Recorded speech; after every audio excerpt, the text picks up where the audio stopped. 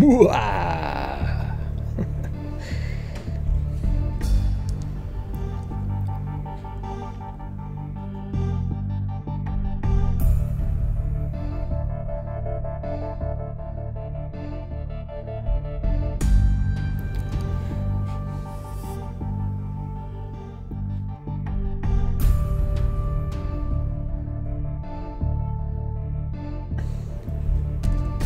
Hello, everybody. Just waiting for people to show up.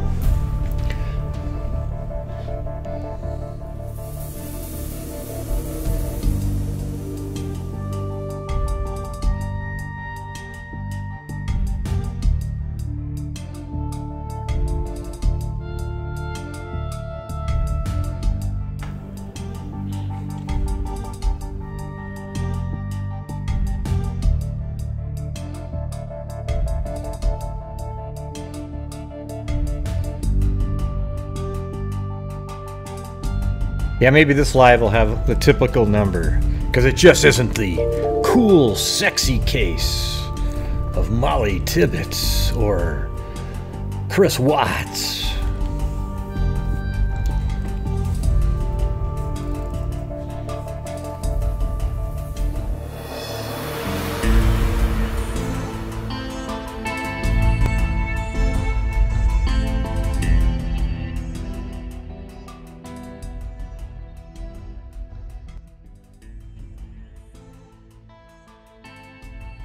No, I'm said it's not a cool, you know, it's not the, you know what that means, rock girl. Don't pretend you don't know what that means. When people say, oh yeah, the case of that's really popular, you know. What the fuck? Oh, he said something. I didn't like the way it was and the way I interpreted it, so I'm gonna have to call it out really quickly. You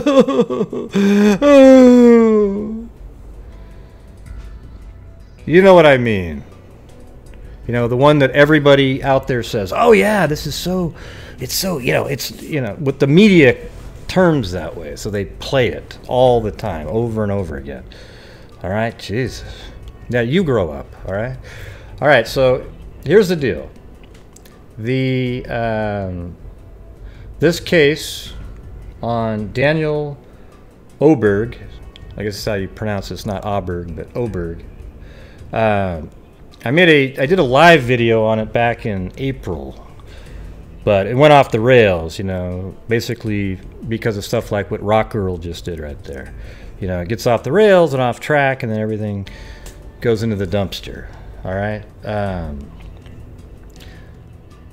But when I was watching, and then John Lordon put out a video today on the same case. Right, and then somebody else had mentioned that to me the other day that I should do one on this case, and then I remembered, oh yeah, I actually found all the locations that they were talking about.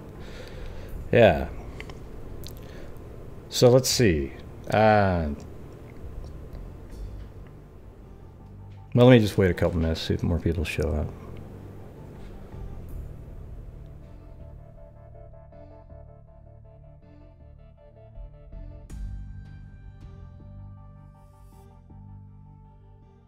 Hopefully the rest of you know what I was saying when I said what I meant when I said it's not a sexy case, you know, because that's what the media. It's not. Oh yeah, it's got a lot of.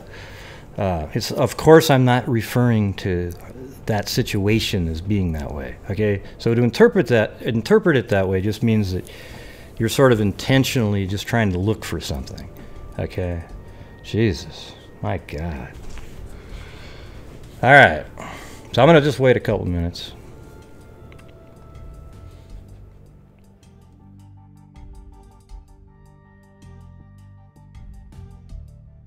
No, it wasn't. I'm going to get rid of this person.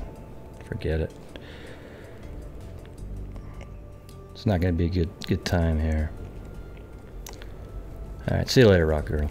Have a good one. All right.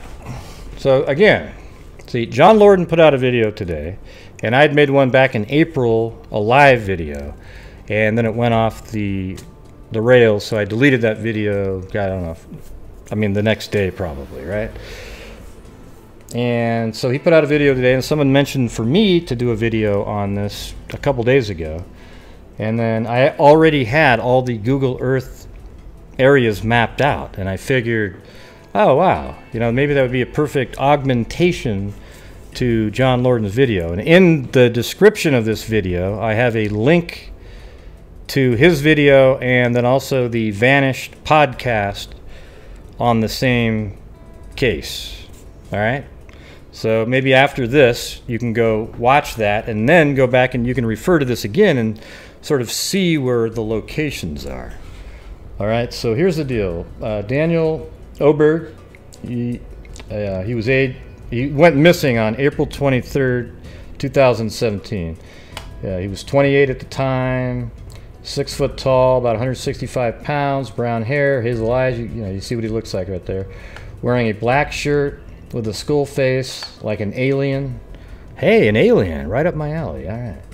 A dark khaki, double insulated pants, and then again, it was 4/23/17. Danny was last seen at a Sweet Home Safeway, and he's on video at the Safeway at 12:45. I think it's actually 12:43, but you know, 2 minutes. What's the difference? He was in the store with a male individual, and another male was waiting in Danny's vehicle with his 2 dogs.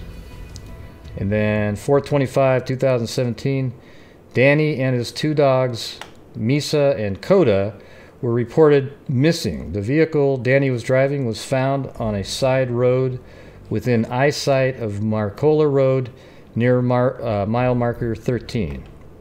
Then on May 3rd, 2017, so that would be, let's see, 8 days later, a farmer returned Coda, one of the 2 dogs, the 2 missing dogs. So apparently they were both let out near where the car was found, and they found one of the dogs on the 3rd. People had seen him there, but then they disappeared, and then they recovered one of the dogs, and then on May 14th, the other dog, Misa, the second dog, was finally caught near mile marker 12. Yeah. Let's see. And I believe they found the vehicle on the 25th too, right? That's what I believe. That's 2 days after he went missing. So let's see. His dog recorded missing. The vehicle Danny was driving was found. Yeah, so his vehicle was found on the 25th on the side of the road. All right, so let's actually, this time I remembered, look at that, I slid over Google Earth. I wasn't just talking about it with nobody being able to see it. All right, so back then, in April, when I plotted this all together, I added a couple new things after watching John Lordon's video, okay? So here is the Safeway right here. You know, just your standard issue Safeway, I guess, in a shopping mall. And he was in here, caught on surveillance camera. Now, I guess he was there with 2 friends named Sean and Caleb. Right now, Sean, it seems to me like he didn't know Sean as well as Caleb, perhaps. But Sean, I guess, stayed out in the car with the 2 dogs, and Caleb went inside with him. And they actually purchased some items. I think I wrote that down earlier. Let me see if I actually did that or not. Let's see. I might actually have done that on the...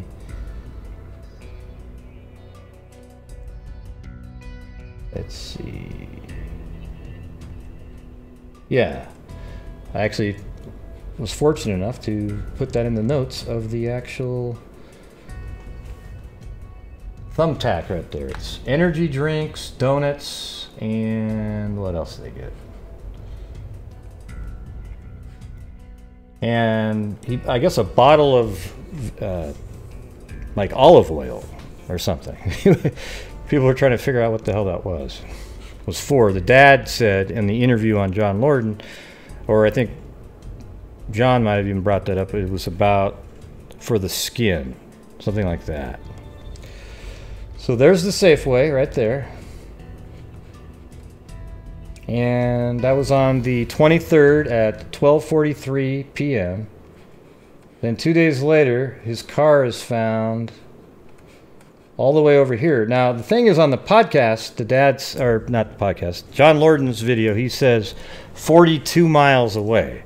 I think he meant 22 miles, because if you listen to the Vanish podcast, they say 22 miles, and that makes sense. I was really like confused. 42 miles, because look, here is where the car was found, right around in this area, right? So if you take the measuring tape from Safeway, and you maybe add a couple miles because roads aren't straight like this, that's 15 miles, right? So 22 miles makes sense, with the road winding around and so forth. There's no way that would be 42 miles. That would be like way past Eugene over here. All right. So apparently the father was out looking for his son, and he was out to mile marker 5, which is out in this area, because this is 10, 9, 8, 7, 6, like maybe right in this area. And then he got a call that the car was found back at mile marker 13, which he'd driven by, but I think it was off the road. Now, if you listen to the description on the podcast, they said that his car was underneath some telephone wires. I think it had a power wire, excuse me, not telephone, but power lines. All right, and so what I did back then was I went to mile marker 13, which is right here.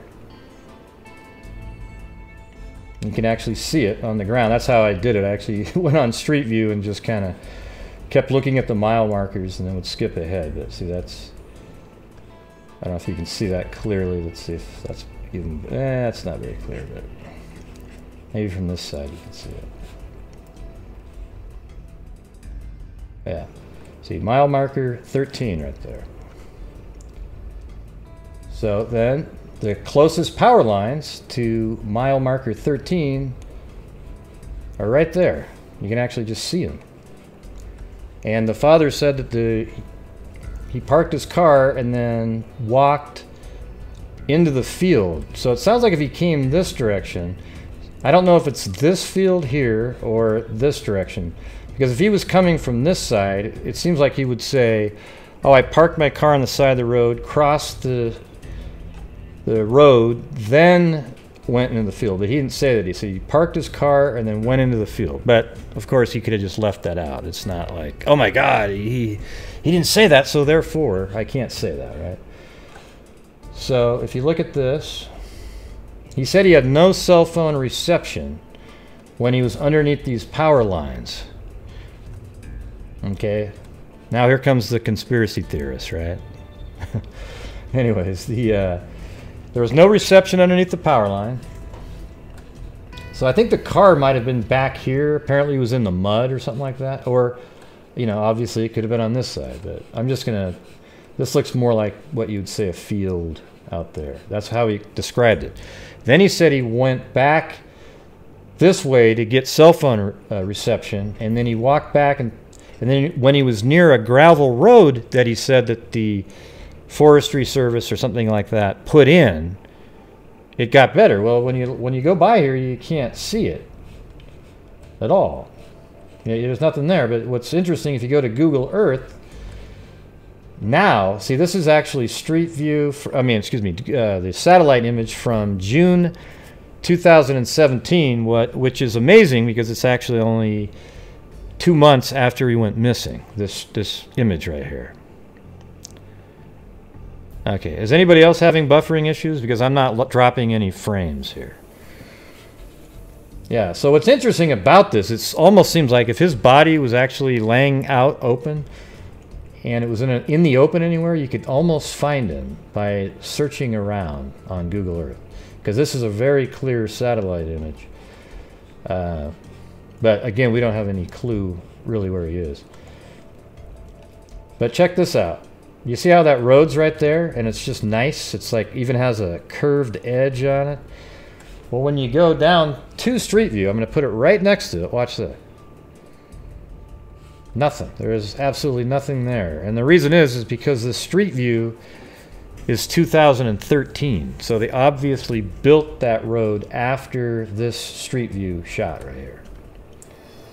And so I think this is the gravel road he was talking about. And then he got cell phone reception, and then he got a call from the police, and I think they were gonna. It was the officer that actually had looked and found the car, and he was gonna meet him there, or something like that. And you know, to be honest, they just told the dad to go pick up the car and drive it home, or he was gonna get a ticket. You know, so then the dad drove it home. So I think I don't know if people are buffering. Is Kay Gadberry the only person buffering? Oh, okay, other people are too. I don't know how to help you on that. I'm not dropping any frames on my end, so I apologize for that. So the officer that apparently found the vehicle, this is just by my memory right here, had the father meet him at the car, basically. And then he said, oh yeah, just drive it home. And then when the father drove it home, he started finding, you know, it was odd. He said there's things in the car that aren't even his. He even mentioned that he had to, I think it was something like he had to push the seat forward to use it, like somebody taller was in there. And so his car was, you know, let's just say this. His car was in this area right here. Now, his two friends, Caleb and Sean, after the 23rd, they just kind of went AWOL. And basically, Sean just disappeared into thin air. Nobody saw him. Nobody knows where he was, what his alibi was, or anything. Even to this day, don't have any chance. Are you guys all buffering? I apologize for that, but I'm not dropping any frames. So it's going out there. It might be just your internet connection in your area. Right. So if there's anybody that's not buffering, that means it's your situation. You see what I'm saying? All right. So here's the thing: is Sean? He just disappeared. Nobody has a clue where he was. And I guess Caleb was being hidden. See, when I listened to the podcast earlier, I was doing other things, so I heard that part, and then I kind of, my brain associated with both. So, hey, again, I was talking to Daro, and she said, yeah, it was, Caleb was the one who, his mother was, stepmother, I guess, was hiding him. Isn't that crazy? Well, I don't know if you can put a detective face on that. You listen to the same show. You just had nothing else to focus on. But thank you. Jesus. Detective hats. Yeah, that's what this is about, Jay. It's a I'm trying to augment his video. I'm showing the actual locations that he was talking about. You see what I'm saying? Hey, there's Stephanie. I think she's the one that called last night. So, for those of you who are just showing up again, I'm going to do this again. I'm going to pull the LJ move and recap. All right. So here's the Safeway. This is Sweet Home, Oregon, out in the middle of kind of nowhere, really. It's just a small little town. Sweet Home, Oregon. There's the Safeway that Daniel was seen at with Caleb and Sean. Sean stayed in the car with the two dogs. Caleb and Daniel went inside and they purchased energy drinks, donuts, and some olive oil, which I guess apparently keeps you warm even if it's cold outside, if there's a little bit of sun. That's what it was explained on Lordon's show, right? So that's it. That was on the 23rd of April at 12:43. Then 2 days later, his car was found at let's see, wow, it was way away right there. Let's see, where am I at here?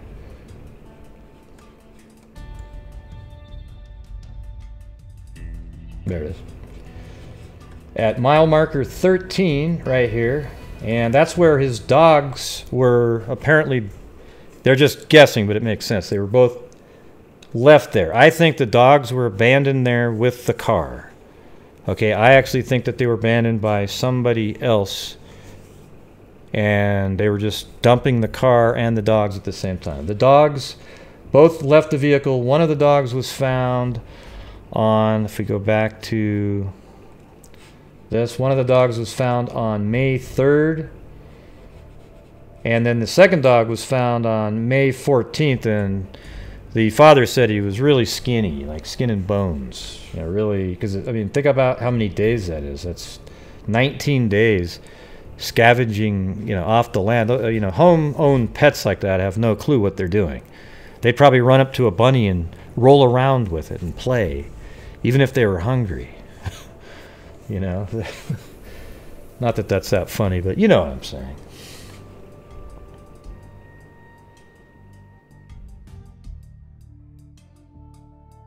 All right. So apparently the car was found right here by mile marker 13 underneath the power lines, which are right there. So the mile marker is right there, but the power lines are, you know, maybe 100 yards further, you know, I guess southeast or west, excuse me.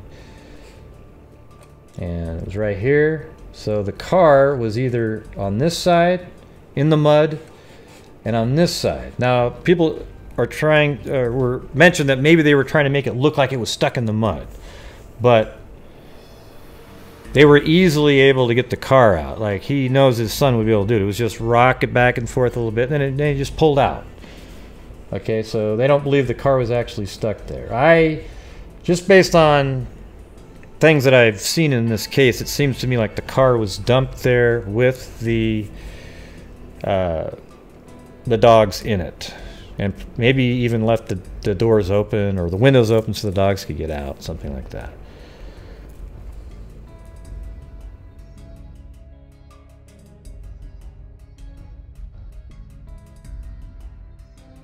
No, that is me, Constance.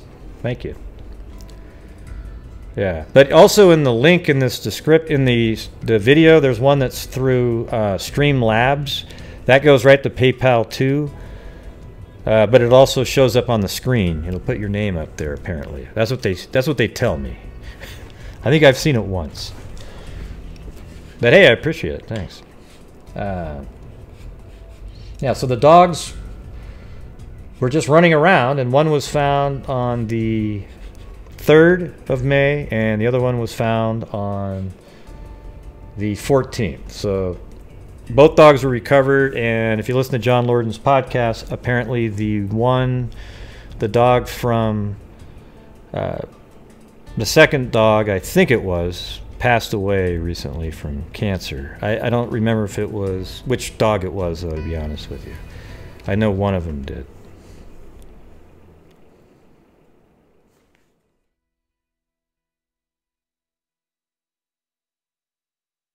All right.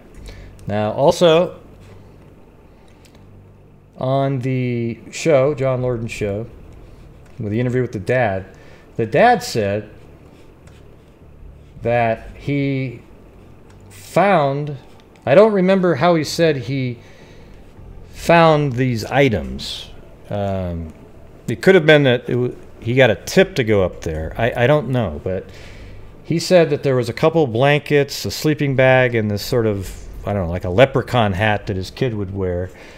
And he found those up here near Mark's Ridge. You know, I think on this road, somewhere off of this road right here.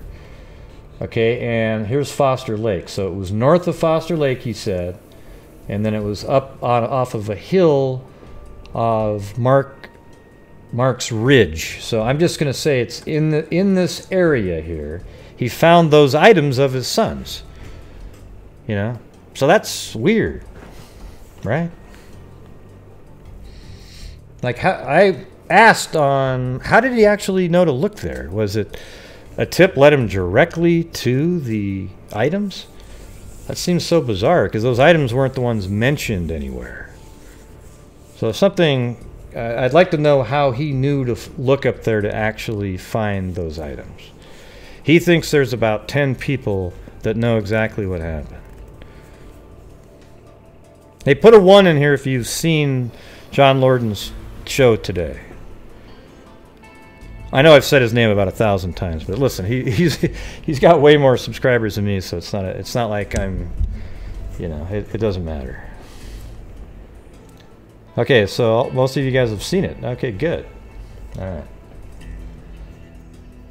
So does this help you guys out a little bit, just seeing the location, kind of give you a little bit more of a feel for it?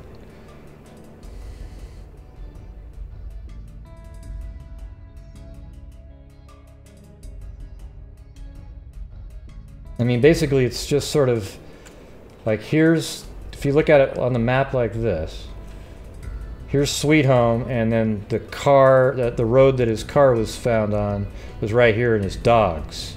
About 22 miles by road over there, but about 16 through the air. So here's something, though. If this really is something that's valid, where he found the blankets, sleeping bag, everything up here, which is the complete opposite direction. See, that supports my dumping of the truck theory. Let's just say that he was killed somewhere over here. Hell, maybe even put in this lake. Nobody's ever checked it for that, I guarantee it.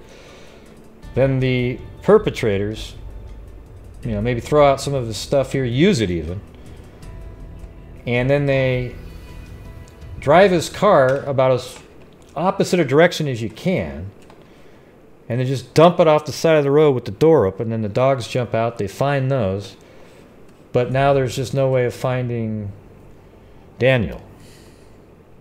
How does that sound? So would you guys be interested if maybe I can open up the lines, because a lot of you probably have thoughts on this. What do you think? Can we do it? Sorry about that window on the screen there, just a second. Man, this OBS thing's doing some weird stuff as far as going on to different screens. When I minimize it, it shoots across both my monitors, which is odd.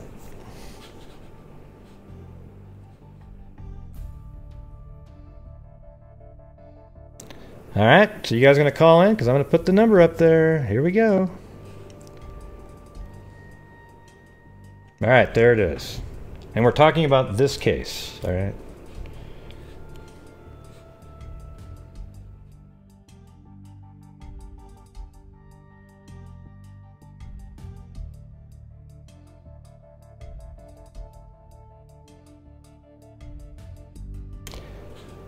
Don't worry, I'm a nice person.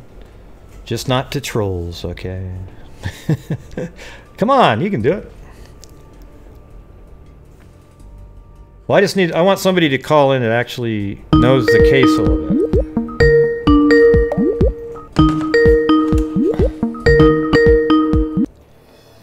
This is Gray, you're on the air. Hey, Gray, this is Mark. I'm actually a detective. Oh, yeah? Okay. Hello? What happened? Hello, this is Gray. I don't know what happened to that last call, by the way. It just sort of went off. How's it going? Good. How are you doing? Pretty good. Sorry about that. Like, there was another call before you, and the person says, I'm actually a detective, and then it just sort of went off the air. Probably somebody goofing That's okay. around. That's good for me. Oh, okay. So I watched the video that John Lordon did this morning. So it's just kind of caught my eye that you were doing, you know, a different video, because I really like the different styles that you guys both do, different perspectives. Yeah. One of the main things that really stuck out in my mind with the interview with the dad this morning is the fact that he was talking about the officers seeming to have, you know, issues with his son. And when they discovered the car, there was a missing registration and the insurance. Mm-hmm. And then when you tie that into the detective not wanting to search the area in the mountains where his phone was last pinging, it makes me wonder if there's some sort of connection with the law enforcement if something maybe went bad. I'm not a big conspiracy theory person when it comes to that, but it's just kind of, you know, a question that, you know, kind of popped into my mind. My grandparents used to live in Sweet Home, and it is a pretty small, you know, close-knit town, and so it just kind of makes you question if that might be a possibility. You live in Oregon, right? It looked like I saw 503 on there. I don't know. I'm actually Washington State, so. Oh, okay. Yeah, it was interesting that I guess he got pulled over a couple different times for like a mini, what do you call it, a pocket bike or something, and then a different, and the cops seemed like they didn't really like him or something. He seemed like he's a likable guy. He's, you know, he's pretty earthy, you know, sort of total Eugene type person, you know. Pretty crunchy type of dude. Yeah. So, yeah, I get what you're saying. It doesn't seem that they have, you know, tried to really thoroughly interview the people that were with him that day, and the fact that Sean was being hidden out by his mom for quite a while. Was it Sean or was it the Cody kid? I think, well, it sounds like both were. One was hiding out. Was being hidden by the mother. I think that was the Caleb one, or was it Cody? Okay. What are the two names? Is it? One of them is Sean, and then it's either Caleb or Cody. I think it was Caleb. Yeah. So Sean was the one that just sort of was just gone, like AWOL, and then apparently he showed up someday. You know, like 6 days later or something, he shows up, and nobody knows where he was at all. Still to this day, where he was during that time. And you would think that law enforcement or somebody would be pressing him to know where were you those 5 or 6 days, but it doesn't seem like it's a priority or even something that they're interested in pressing for the information for. Maybe they already know where he was. Who knows? Yeah, that is interesting. I mean, and there's other reasons. You're saying that he didn't have the registration, and what else was missing? The registration and insurance, which are two things that you have to give an officer when you get pulled over. Yeah, that is true, but you know, he could have had like his insurance card, a little card on him, and then maybe he didn't. You know, some people. I mean, it's dumb not to, but some people just maybe don't have their registration in their car. You know, I don't know. I'm not a big, you know, thinking the police, you know, are conspiring to do stuff. That's really not my thing. It just makes you wonder. Yeah, it does make you wonder. I'm not gonna. This isn't one of those ones I'm gonna say, oh God, that's so outlandish, because the father did come up with all those different instances, and also, like you just said, the registration and his insurance were nowhere to be found. Did they ever find? They haven't never found his wallet or anything either, right? Like, that the wallet wasn't something that they had said that he couldn't. They didn't really mention too much about it. But why else do you think that they would? You know, the last places that his phone was pinging, you know, up in the mountains in the back of that gentleman's property. Why would that not be a place that, you know, if the cadaver dogs are willing to go out there, they just need, you know, the owners just need the police to ask them, hey, you know what, can you go out there with us? They weren't really specific. Are willing to do it. They weren't that specific on like where that ping was, but yeah, there was a 20. His phone didn't ping at all, like for 24 hours, almost as if it was turned off. Then it came back on and started pinging. I don't know if you can see my screen, but the interview, it said something about between Highway 20 and 228. So around this area, so it's somewhere around in here, apparently, that it started pinging again. And that sort of makes you, again, it supports the car being dumped. It's almost like, you know, because everybody's aware now about cell phone pinging. There isn't anybody who doesn't, if you don't know that, you've hidden under a rock, right? So the thing is I could see them driving back. Let's just say my scenario, that somebody nefariously, you got killed, has nothing to do with the police. So you drive the car back, and then when you're right in a certain spot, you turn on the cell phone again to make it look like, okay, he's just been in this area. Because if the cell phone's on up by the lake over here, if the cell phone was on over in this area, it would be pinging all over here, all the way into Sweet Home. Instead, you have it turned off when you're dumping the body somewhere, let's say. And then when you come into this area, you turn it on, then it pings, and then it makes it seem like, oh, okay, he's sort of around his home, and then they dump the car over here, and it makes a little bit more sense, right? But they would really be looking all over the place if there was pinging over here, then his car was found, you know, where we found it. That's just maybe there was some sort of, you know, accidental drug overdose that happened with his friends or something, whether it was, you know, even though he was a crunchy kind of guy, you know, hanging around people that maybe weren't the most savory characters, and he, you know, was just experimenting or partying, and something, you know, an accident happened, and these guys not having a good reputation, you know, are just kind of the thing where they are trying to, you know, hide the truth of what happened, so that way they don't get in trouble. Yeah, that's, I mean, yeah. It seems like it would have to be a little bit more nefarious. I mean, it seems odd that there's all these people missing for 5 days, and it was just an accident. I think when there's an accidental drug overdose, I know people do panic and do stupid things. It just doesn't seem like we wouldn't know where he was by now or something. Somebody would come forward and just go, you know what, he just died accidentally. Here he is. You know, instead, it seems something worse because they don't want anybody to find him, you know. But yeah, I mean, like you said, I mean, it's possible. You never know. Well, I appreciate talking with you, and I look forward to what else the conversation carries on to this evening. Yeah, that was cool. Hey, thanks for calling in. Awesome. All right. Thanks. Bye-bye. Bye. Where's the detective that called in, man? I was so interested. I mean, he didn't even have a punchline either when he called in. He said something about, oh, I'm a detective. Like, that's really not that funny.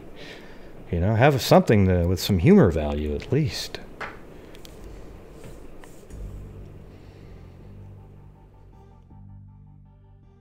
I don't even know why Rennie watches my videos. I was over there on hers, and she's doing the same stuff that, who was that?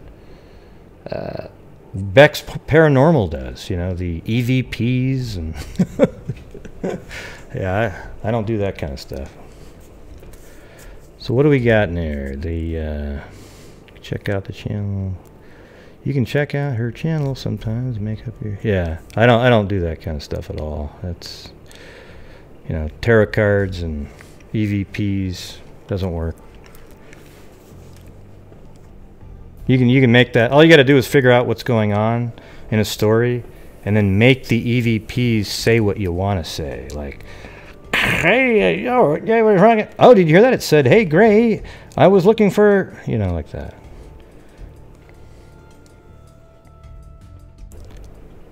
Let's see. Are you gonna? Come on, Heather, do it right now. Call in cold. Prank call. Well, first we'll know who it is, though.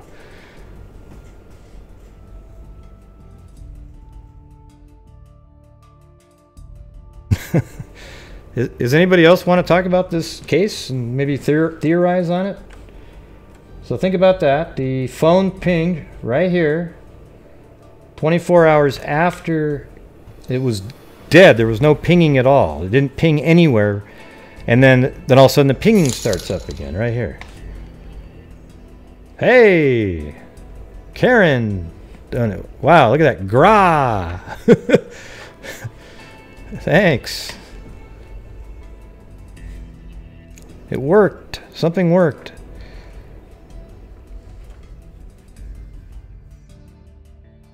Yeah, so for 24 hours his phone did not ping at all. Then it pinged here. And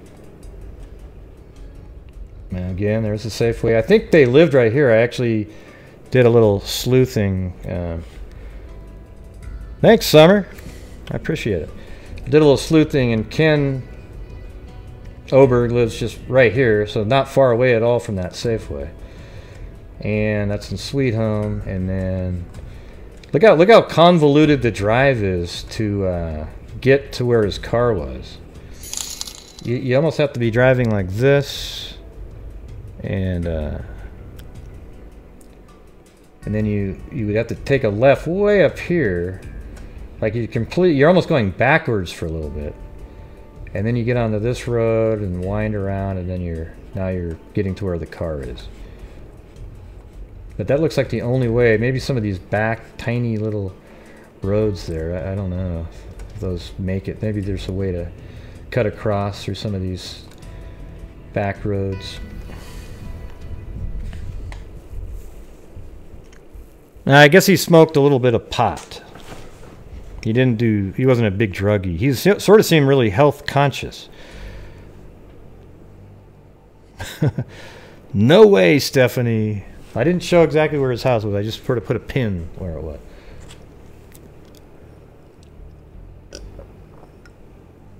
Oh, really?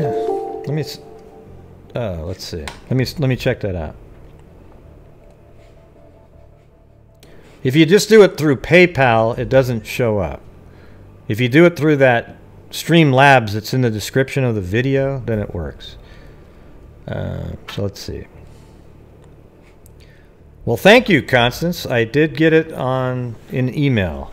I really appreciate it. That was very generous of you. Thank you. Wow, nice.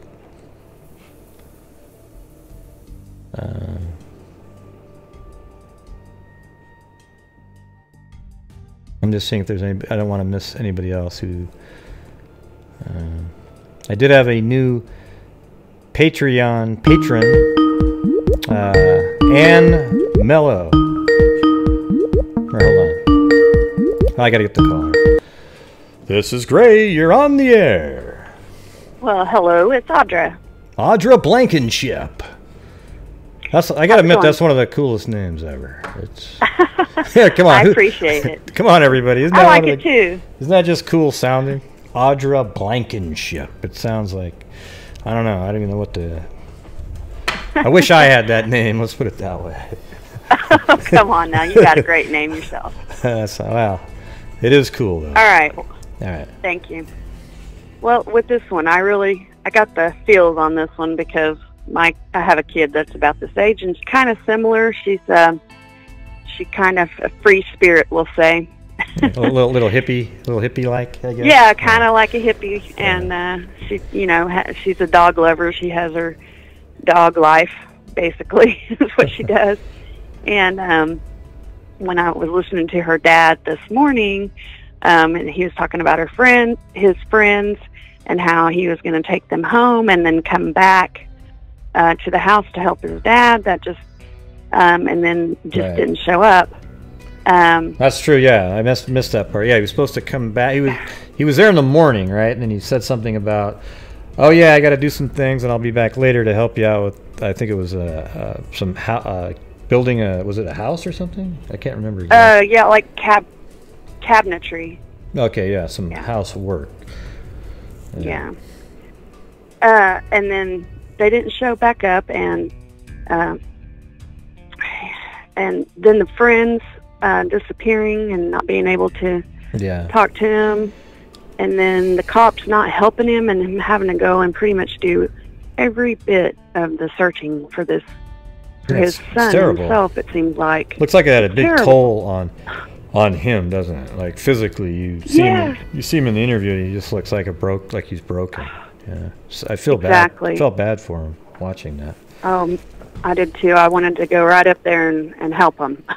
Yeah. I don't know what I'd do, but that's what I felt like. Like they just don't care, or like this kid, even if he was into a little bit of drugs, and I went and checked out the Facebook page, and there's some girl on there saying it was more than just weed, but that's probably just a rumor. Hey, can you hold on for one second? I gotta make. Hey, Rennie, no, I'm not upset with you. I'm just flipping you crap. I was like going over there, and I was like, what is this? EVPs? Tarot cards? Are you kidding? Okay, now go back to what you're saying. Yes, okay. Rennie, we love you. Yeah. Who doesn't like Rennie? Come on. All right. I lost my train of thought. Yeah, I'm sorry, but she looked like she was upset up there, and I wanted to make sure I caught her before she disappeared off the... No, that's okay. Let's see. Okay, so yeah. Hang on. Yeah, it's no big deal. I'll gather it back. Yeah, we'll get it I'll gather it back. back. Yeah, you don't have to worry. Rennie, come on. But I did go over there today. I was like, oh, wow. A whole EVP session. I think someone asked her about it, and then she was talking back to them, and it sort of stirred up a little bit in chat. So yeah, you know what I noticed? It's like on those EVP sessions, it sounds like this. It goes, and then you go, oh, it says I want to go to a dry cleaner. Oh, yes. I think, yeah. I think unless you have actually had some kind of experience like that, it's kind of hard for anybody else who hasn't had an experience like that to actually understand it. Well, like, because I think if anything that's on an app that you can make do sounds, it's not legitimate. That's what those EVPs are. You know? Yeah. That to me, it's sort of like I don't know, really. I mean, somebody made the program, right? So they're obviously it goes out and grabs signals from different places and plays them back, and then you can interpret them however you want. Is what it is. That's true. That's true. So, yeah. That's just my opinion. Okay. I mean, I know that there's weird stuff that's happened to me, right? I was personal paranormal #1, right? I know that there's weird stuff out there. Okay. Yeah. Maybe not like your level of weirdness in your situation. That was crazy, and I'm so glad it's not going on anymore, right? Yeah. All right. So anyway, with the kid, with Danny, what gets me about him is that he said he was coming back, and somehow it's gotten misconstrued as he was going camping because he had blankets in his car that his dad had given him for the dogs to keep the car from getting dirty for the dogs, and those ended up on the ground somewhere. Right. Yeah. And how the dad got back to finding them, I don't ever know. See, that's the part that's not weird to me. Going camping. Yeah, he didn't go. He definitely didn't go camping. The dad said he didn't go camping. No. He wasn't going camping. He was going back to help with the house. I think the rumor, whoever started the rumor about camping, you might want to look into that because that sort of fits the lake and how his dad found the blankets. You see what I'm saying? It's a little weird, right? But I don't know how the dad actually found that stuff. It wasn't clear in the interview. Yeah, I can't remember, and I read up a little bit today, and I didn't see anything about it, so I'm not sure. Yeah, that's definitely not out there. That was a tip. Yeah. Oh, I do remember him saying it was on like a tip line or something, like someone anonymous tip line or maybe or something. So yeah, but even then, like really, I mean, isn't that weird? Anonymous tip line. Hey, there's some blankets. I don't know your kid at all. I don't even know anything about it. But wow, you might want to check these blankets out. Oh my God! And it just happens to be his. That's just so weird. Right. I mean, what did the tip? Whoever called the tip in would have to have known what the answer was, right? I mean, like how in the hell would somebody put in a tip and it just turns out to be his blankets, his hat, and sleeping bag, right? Right. How did the sleeping bag get there? So he had camping gear, camping stuff in his car, right? Like he had a sleeping bag. He probably had it with him all the time. Right. Like I said, my daughter is pretty much on the road a lot, and she has stuff with her all the time just in case she ends up staying somewhere, you know. And sometimes she sleeps in her car. She goes and does plays and shows out of town, and sometimes she sleeps in her car. It's not always the best enjoyable experience for Mom when that happens, but it does happen. So I can understand why he might have some of that stuff with him, but he didn't have his camping gear with him. He didn't have his fishing poles. He had just bought a brand new sleeping bag, a brand new camping backpack. I thought 2 poles were missing. Was back at home. I thought his fishing poles were missing. Right? One of his poles that was a collapsible small pole. Yeah. His dad actually found in a drawer at home, so it was still stored. What about the and other then one? Another pole that was missing returned back mysteriously to the house a few days later. Someone brought it back. Like a few days after he went missing? Yes. Who would do that? Think I about how crazy that, like, I don't know, man. This is kind of what I thought. Maybe he loaned the older poles to someone and they just brought it back, and they didn't even realize maybe he was gone. That's kind of what I thought about that extra pole coming back. Yeah, yeah, it could be. I guess he could have just returned it, you know, or someone, you know, or maybe they were like, I don't want anything to do with this anymore, and you know, something like that. They may not have had anything to do with that returning the pole, because he wasn't going fishing or camping that day. He was just supposed to be taking his friends home, and he left once the dogs home to eat and, you know, rest up, and then he came back and got them, and then left again. So I would think if a guy he was like going to go fishing or camping, he would have picked up his gear too. Well, I would think a guy like that would have I think he would always have a sleeping bag, a fishing pole, at least like one pole or something in his car. Like I always have my golf clubs and fishing poles in my car. Even, you know, so like you know, when I go golfing, I know that they're always going to be there, and when I go fishing, I'm going to have my poles are going to be there. I'm not even earthy like that, though. You see, like if you were like him, you know, I don't know if you hippie. I don't know what crunchy the other girl said. I'm not sure where that derives from, like where that comes from, like. But I would think someone like that would have a pole in their car all the time, because you're sort of out in the wilderness sometimes. Yeah. You know. Well, yeah, you might, you know, just be that way. Yeah. Yeah. Or ready like to me. Fish. Yeah. Yeah. Yeah, it comes from granola. Angela Beatty says. I see. Yeah, granola crunch. Another thing that really bothered me about it was the fact that just because he had some run-ins with the police, and not even major ones, and you can tell that these people are not exactly well off, that when they would go in to handle their cases, instead of just, you know, letting them pay the fine, or, you know, like with the when they released him from jail from the 7-day, instead of just letting him go, even though it wasn't something he can, and they kept increasing his fines and things like that, and it just seems like they're just on the attack with this family, with these, you know, this poor dad. Yeah, I wonder. Well, the thing is, I looked at well, I don't want to, but like the property that the dad lives on, it looks like it's got a lot of cars and things, if you know what I'm saying. Like, yeah, I don't want to go there, but a bunch of, like, 10 cars in the yard, and then all the other houses are sort of nice around it. So it could be like one of those things where, you know, the police are sort of like, hey, you know, people have gotten complaints, and they're saying like, hey, you know, trying to give them a bad time, maybe get them to move out of the town or something like that. I don't know. Right, just kind of picking at them because they're the low man on the totem pole, and they would rather them not be there. I get that. I mean, I understand that. Yeah, I mean, it's not cool, but it's the way crap is. It happens. It's just unfortunate that they can't bother to help find the kid, even though all that other stuff happened.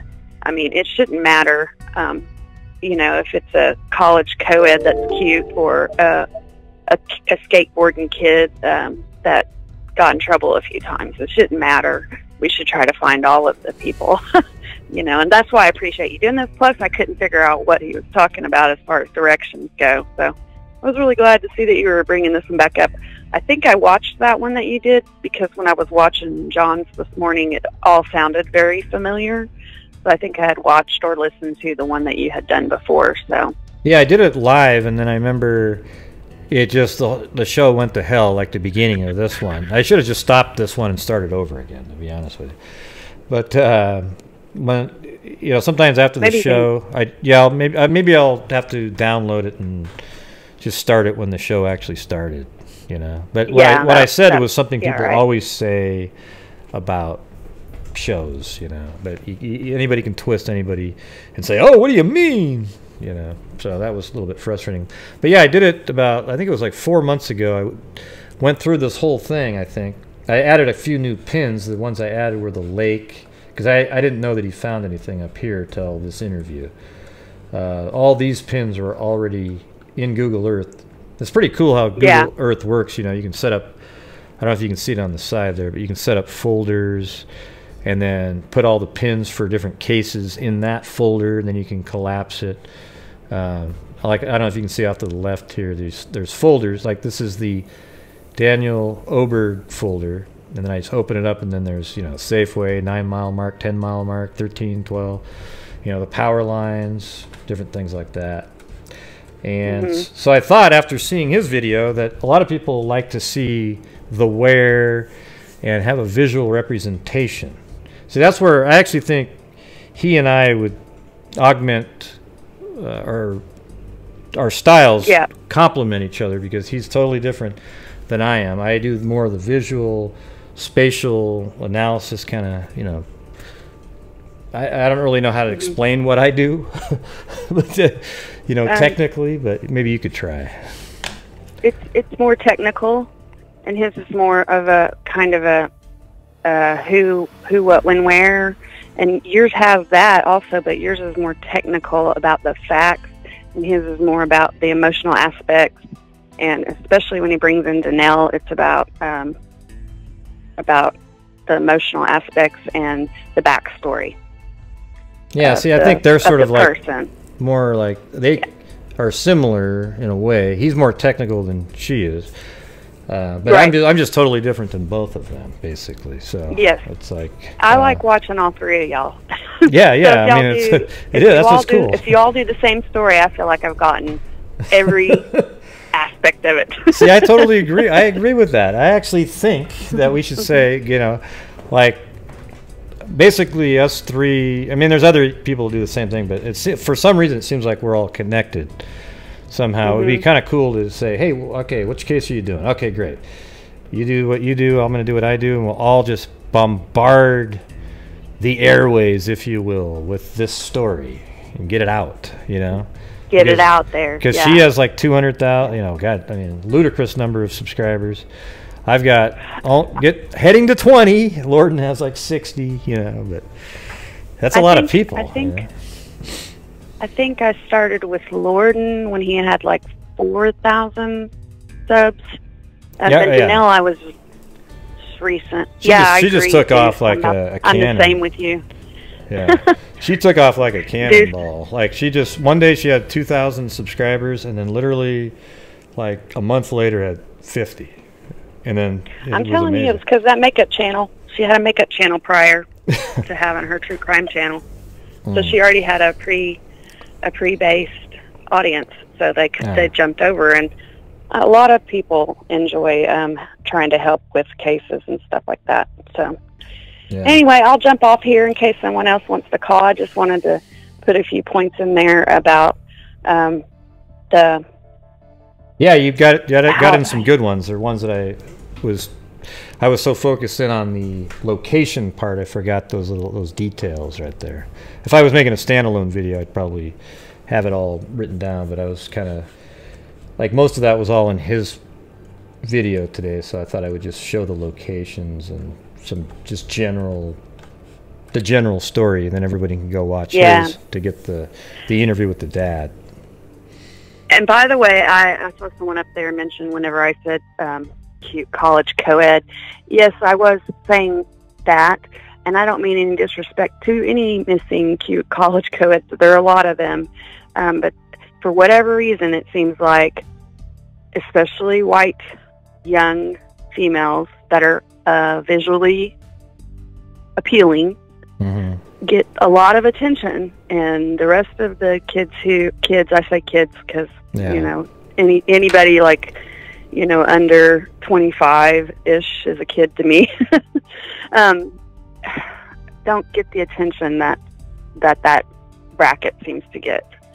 So it's well, that's why I think it'd be great when the bigger ones, that, like I was saying, when the bigger ones that get like 500,000 in donations, that they should give some of their money to those lesser ones that once the case is solved and there's still a huge fund, you know, give it to those cases that aren't ever going to get that type of exposure. I bet they will. I bet they will on this one. I hope so. I wouldn't doubt it. I bet they will. Okay. Well, okay, I'll get off here and let someone else come in and say what they got to say. So okay, cool. Talk with you later. Hey, appreciate you calling in. It's always good. Thanks. All right, bye-bye. Bye. Hey, Lacey, why don't you call in? Laced with Lacey. Come on, you can do it. Dial in.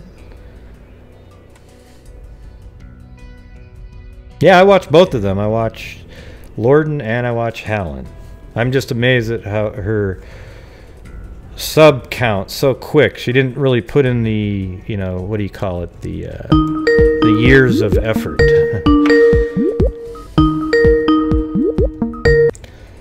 This is Gray. You're on the air.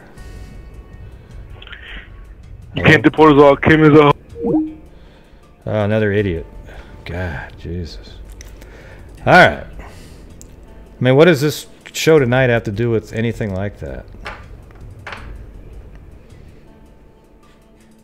Yeah, same guy that called last night. You can't deport us all, he says. As if this show has anything to do with that. Never mentioned deporting anybody. I think he's got the wrong show. Is anybody normal going to call in, or...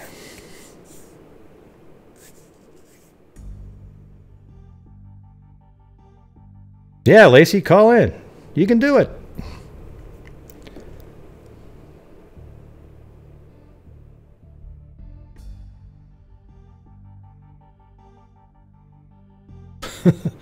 Every corner.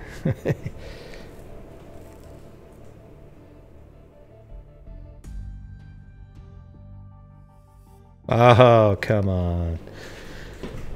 Right.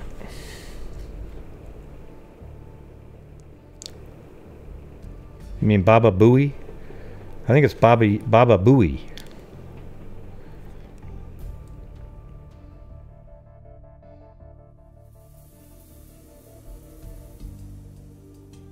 Yeah, I just don't really get the that whole comment. Like, what's the point of it? It's like, are you calling to support the killer, or like what's the point? Doesn't make much sense, does it?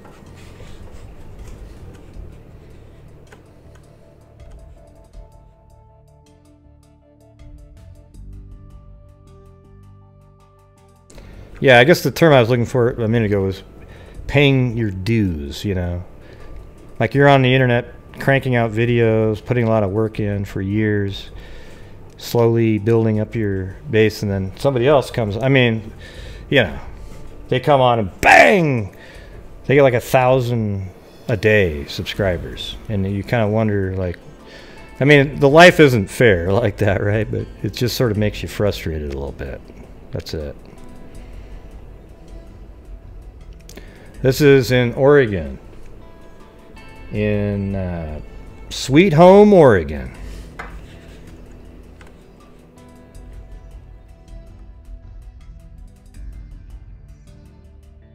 So, let's see. This is Gray. You're on the air, he says shyly, hoping... Hi, Gray. Oh, okay. It's me. I was talking to my Thank brother, God. and I was mentioning the case, and he just told me something very interesting. So I thought I'll call, because I don't know this case. You told me to watch the video, and I did. So I'm not, I don't know what to speculate. But he made a good point, and I wanted to share with you and see what you think.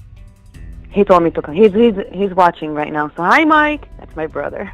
Hey, Mike. I made him subscribe. Oh, wow. He got me up to Yeah. he got the 102 mark.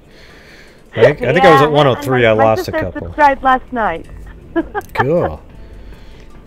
Yeah, they like this stuff like me. So anyways, this is Mike's theory. Well, why doesn't Mike call I in? remember. Oh, I don't know. He's shy. I don't know. And he's in Canada, so I guess it's probably long distance. I don't know. But anyways, he reminded me of a story happened when I think it was like probably 8 years ago. One of his friends, his mom, she's rich, and the friends knew that, and he wasn't into drugs. So it reminded me a little bit of, the story. He was into health. He did some weed, but nothing else because he's scared to do any drugs. So anyways, these two friends asked him to do some heroin. And he said, no, I'm not going to do any heavy drugs. I'm not into that. So they waited until he fell asleep. after he fell asleep, what they did, they injected him, with the heroin, jeez. and then in the morning, they found out that he died. So I mean, the odds of so you're thinking. I don't know. I mean, just because it happened like one time, throwing out like a No. What I'm saying, because one of his friends, Sean, is a drug dealer. What if he trying to make him get into heavy drugs, and maybe they did, and he overdosed, they panicked, and they dumped his body. That's my theory. I mean, you mean like he was asleep and they ejected him just to get him addicted to it? That seems They didn't inject him. They probably told him to try it. Maybe they did some drugs together, and he overdosed, and then they panicked, and they dumped his body. I'm not sure. It's just a theory. I probably wrong. Well, that's what somebody said. That's the first caller said the same thing though. They said the first caller said that that maybe he overdosed, and then they dumped his body. Yeah. I mean, of course that's a theory to throw out there. It's just why is there all this cover-up stuff? If it's really just an overdose, like somebody's overdosing doing drugs, I don't know if you'd have such a wide-ranging, like somebody you'd think their conscience would take over at some point and say, Well, if Sean is a drug dealer, do you honestly think he's going to call the cops and say, well, we're doing drugs? Well, not Sean. I think Sean's he doesn't really even know him very well. Like, I bet you Daniel didn't know Sean very well, but knew Caleb well. And then you'd think Caleb would say something at some point. Okay, then maybe I'm wrong, because when I was watching the interview with the dad, I thought the dad said that Sean and, his son would play video game, and then he heard him talking about that he knew people from the area. Well, maybe they all played video games. I don't know. It seemed like they all just kind of... He had people just over... His dad would buy him beer, and they could just play video games. Yeah, but I need to go back and watch the interview, because I'm pretty sure he said it was Sean that they were playing video game, and then he overheard him say that he knew people from the area where they found the vehicle. So his buddy that hangs out at his house is a drug dealer with like heroin and... Well, I mean, he said a drug dealer. He didn't say what kind of drug, so I'm not going to speculate. But, I mean, I don't know. It's just a theory. Just wanted to call. Could be though. Tell my theory. Don't be mean now. Come on. It could be any. It could be. Oh, jeez. Yeah. I'm going to go with the alien abduction. That's just a theory. Don't be mean. It's very reasonable. Okay. If you believe that there is... Yeah, that's what I'm saying. Right. I'm going to say the same thing to you. Prove it. Prove what you just said. Well, nothing. I'll prove it. You can't. I'm a drug dealer. That means I sell all kind of drugs. Right, but you can't prove it. Not just weed. You can't prove any of that. None. Zero. Nothing you just said you could prove. Okay. It's the same thing. It's I'm gonna put all put my detective glasses on and go have an interview with Sean. How about that? Oh, you're gonna fly over there? I'll fly. Hey, why not? I'm not working right now. I'm at home. I have a lot of time in my hand. I'll go there and I'll have an interview with him. And I'll come back to you, okay? Andrea says, rude, ooh. Like she doesn't know that you and I just do this all the time. This is just us goofing around. Oh my God, we argue all day. That's why I didn't want to call in, Jeez. Because I knew Gray would be like, oh God, it's her again, because we talk. No, I was glad. I was actually shy to say something on the phone because I wasn't sure if it was going to be another crank caller. I don't really know anymore. When the phone rings. I know these idiots, they have nothing better to do but to call you and prank call you. That's because they're jealous of you. That's all. Nothing else. Yeah. That's what I think. Yeah. They're jealous of my friend Grace, so they're like, let's call in. Look at us. We're so important. Wow. Yeah, like the X-File guy. Remember the X-File guy that called like 20 times in a row? Yeah, last night. I wasn't even sure how to stop it because I don't have the ability, like there's no way to block the number. All right. Okay, so let's do this. Let's do this one more time. Right away. Okay, I'm gonna try really hard. Okay, go through do your theory one more time. Kind of just straightforward. Okay, do it again. Don't talk about what your brother said or anything. Just go right to like in this case. Right. Okay. My theory is maybe one or two of the friends, you know, they do sell drugs, and they tried, you know, to get him try different drugs. Maybe he was allergic to it. Maybe he overdosed. Something happened, and he passed away. And they panicked. They're not going to call the cops, and they dumped his body somewhere. Took that vehicle, dumped it in a different area. And okay, I get it. That's it. Okay, so here's what I would use to refute it pretty strongly, evidentiary with evidence. Okay. Okay. So when Audrey was just on here, we know that he was supposed to come home at, like, I don't know, 3 o'clock or something, and hang out with and help his dad. So do you think he would try drugs willingly, some kind of a stronger type of drug during that time, knowing he had to come back home, drive home even, and be with his dad to help out? How old is he? Because I'm like I told you, I'm not that familiar with the case. 28 at the time. Okay, 28. Yeah, I don't know. I don't know. That's a little bit more responsible age. No, it's still possible. I'm just saying it lowers the likelihood dramatically, doesn't it? A little bit. That he's really health conscious. He's 28 years old. He was going to come home later to help his dad, and then all of a sudden now he's trying new hard drugs for the first time. I don't know. But I mean, I get it. I'm not saying it's impossible. I'm just saying. That's true, but I mean, where did he go? Did he just vanish? I mean, why did one of the guys disappear for 4 days, and one of them, his mom is hiding him? Yeah, like you're wanting to know, like, why is he missing? Yeah, I mean, who knows what actually happened? Like, maybe, yeah, it was weird, right? They didn't steal his car. They didn't really, I guess they could have stolen his license and his registration and his. But what would you do with that? It's stupid. So, yeah, it does almost seem like what you're saying seems like something unexpected happened, because it's not like he was rich and they could steal something. It wasn't like there was something in his car worth a lot of money that they could steal. Did he stumble upon something he shouldn't see, perhaps? Oh, that's a good one. I'd like to know what he wasn't supposed to see. Yeah, like, what was he doing? Like, I want to know where they were supposed to go after they went to the Safeway. Like, what were they supposed to be doing? Did we ever hear that? Well, according to his dad, he was supposed to drop him off home and come back, right?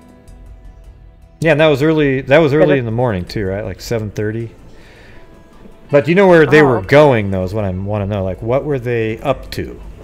When he went somewhere with those two friends, he went to Safeway, and actually I thought he left the home early in the morning, right? Like, his dad said he was up because somebody was texting him at night, so then he woke up and he couldn't go back to sleep.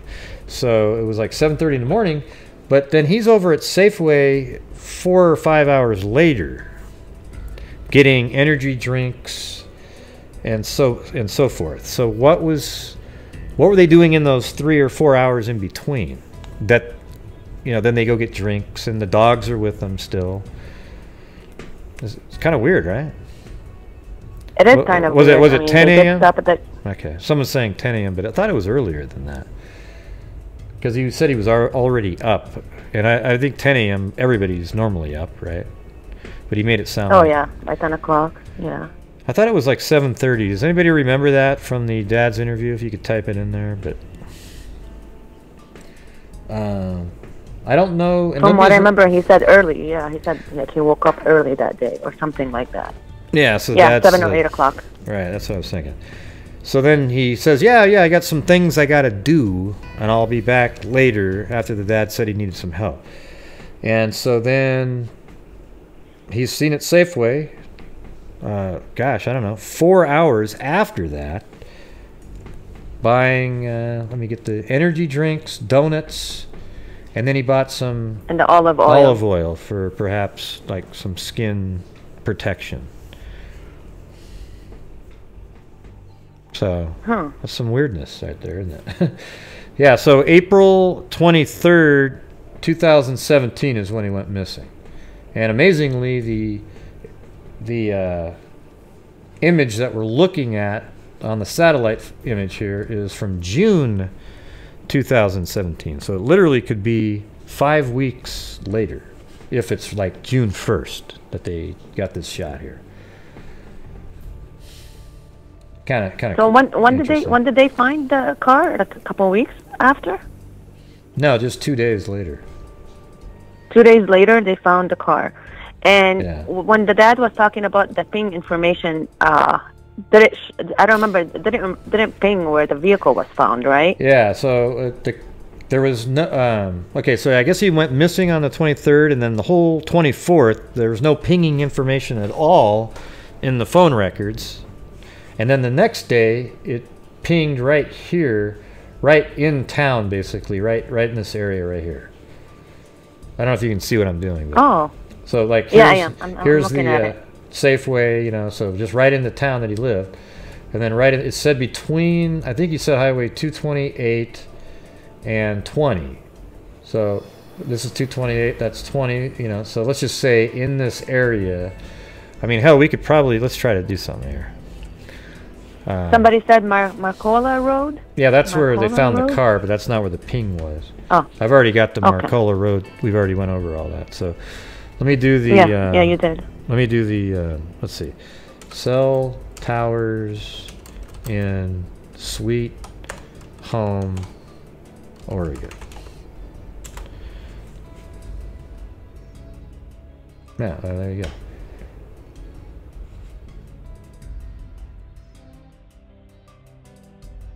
So here, I think this is there's Sweet Home. I think there's looks like a cell tower right. Hold on. Control. So that's Highway 20. That's Sweet Home. Let me just get a look at the map just to kind of get a. Let me hit the. Oh, there we go. Now I got the correct orientation there. They've got. Looks like there's a cell tower like right in here somewhere. Let's see. Let me zoom in on. I'm gonna. So you can see that. Let me zoom back out just so you can see what I'm doing here. I'm gonna zoom back out. Now I'm gonna slide this over. So look at the river there, right? And so there's that part of the river that goes like that. That squared off look to it. And then look at right there. You see that?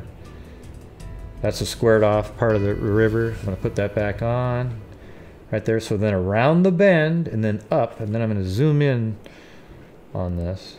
Now, there's Walker Wood Lane, and it's just off to the left of that, and the South Santiam River. So right after it makes that Walker Wood Lane curves and starts heading off, it's to the left. So let's see. I'm going to type in, let me type in Walker Wood Lane. Here we go. Walker, there it is.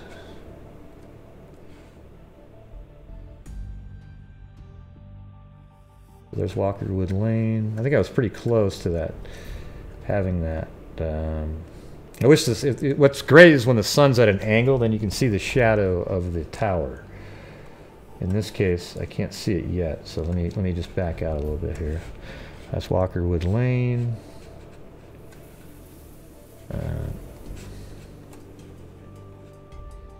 Okay, let me do it using that little island that's in the river right there instead. That doesn't look like the same one. Sometimes over time it'll change, so you gotta. Okay, I see that. I see that. And then that's the little island they're talking about. I'm looking on another screen, just so you know. I'll put it over here so you're not totally bored, all right? No, I love this stuff. Actually, I'm trying to learn. I'm watching you and learning. Yeah, so that's the Walkerwood Lane right there. Then we go back. So I think we're, like, the cell tower is right in there. Let's see if there's a...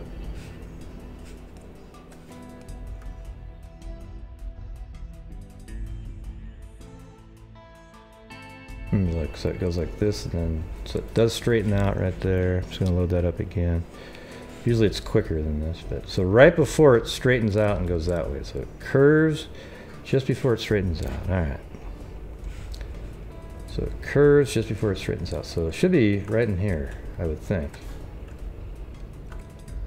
That's where the last thing? Well, I'm just trying to find like where a cell tower would be that would ping there. This is like the only cell tower even listed anywhere. I mean, look at this.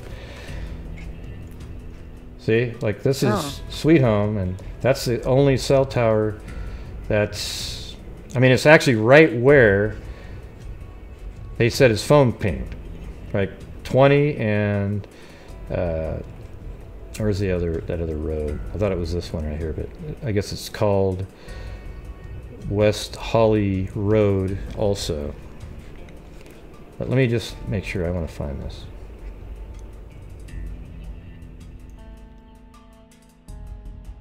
Goes around.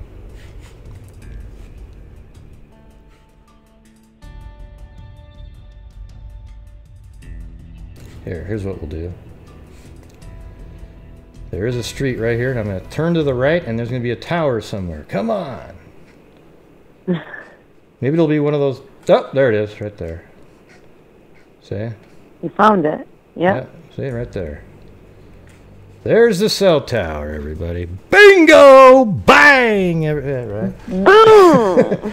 Now look at this cell tower right here. You see how there's the... up there on the top, there's quadrants. So this one looks like it could be one of the 90-degree ones where there's 90, 90, 90, 90, not 120, 120, 120. And then you can really pinpoint like where the phone pinged, it hit this quadrant, like piece of the pie, if you will. So now I'm going to look at that. So that means it was right through there. I think it was exactly where we were looking at. God, what the hell happened? Man, when I got out of there, it shot up like a cannonball up into the... that was wild. Yeah. Yeah, so I think it was right in there. You can't actually put the... When you're in Street View, you can actually put a pin, which is kind of weird. Well, you know where it was, everybody. You saw it. Yeah, yeah. By the way, there's somebody in chat, Becca. She said that she's been following this case for a long time. Maybe she can call, so I'm going to hang up. It would be nice because she's been commenting a lot, and she seemed like she knows a lot about the case, and she said she grew up there. Okay. So, yeah. Becca, if you would call, that would be awesome. Okay, great. I just wanted to call and, share my theory. Thank you for taking my call. Wasn't bad. I'm sorry I had to debunk the hell out of it. No, I'm just kidding. It's still possible. We just don't know. Well, thank you anyway. Thank you for being kind. Okay, see you later. All right, bye. Oh, there it is. This is the cell tower right here, everybody. You see that? See how it's bending off like that? That's hilarious.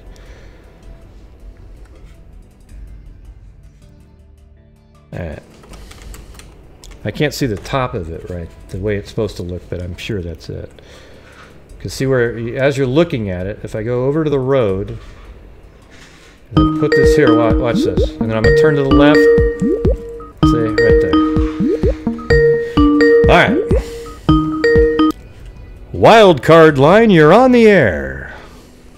Hey, it is Becca the soccer mom. Oh my God, the soccer mom. Oh my God. Hey, look, it's okay to be a soccer mom, just not the hurting, not the hurting ones, not the hurting soccer moms. Okay. Yeah. All right. So hey, I grew up in Sweet Home. I currently live in Corvallis, about 30 miles away. Hey, I graduated at Oregon State. Oh, nice. Our daughter's going to go there next year. Oh, cool. All so right. I have a couple community pages that I followed the story on, and unfortunately, it sounds like the police just dropped the ball. I tried commenting more, but it blocked me.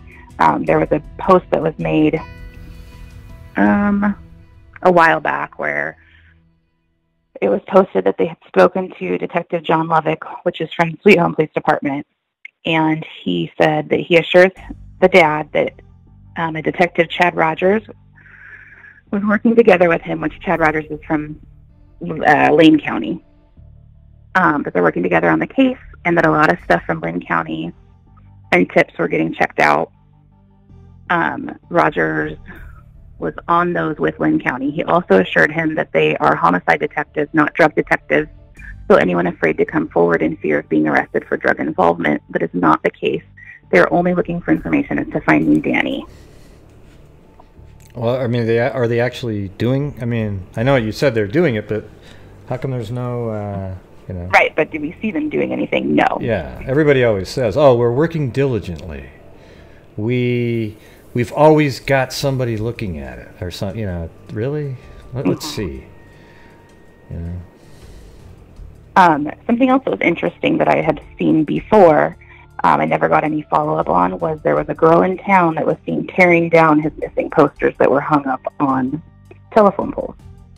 When was this? When was this, you said? Yeah, right. Like, when did that happen? The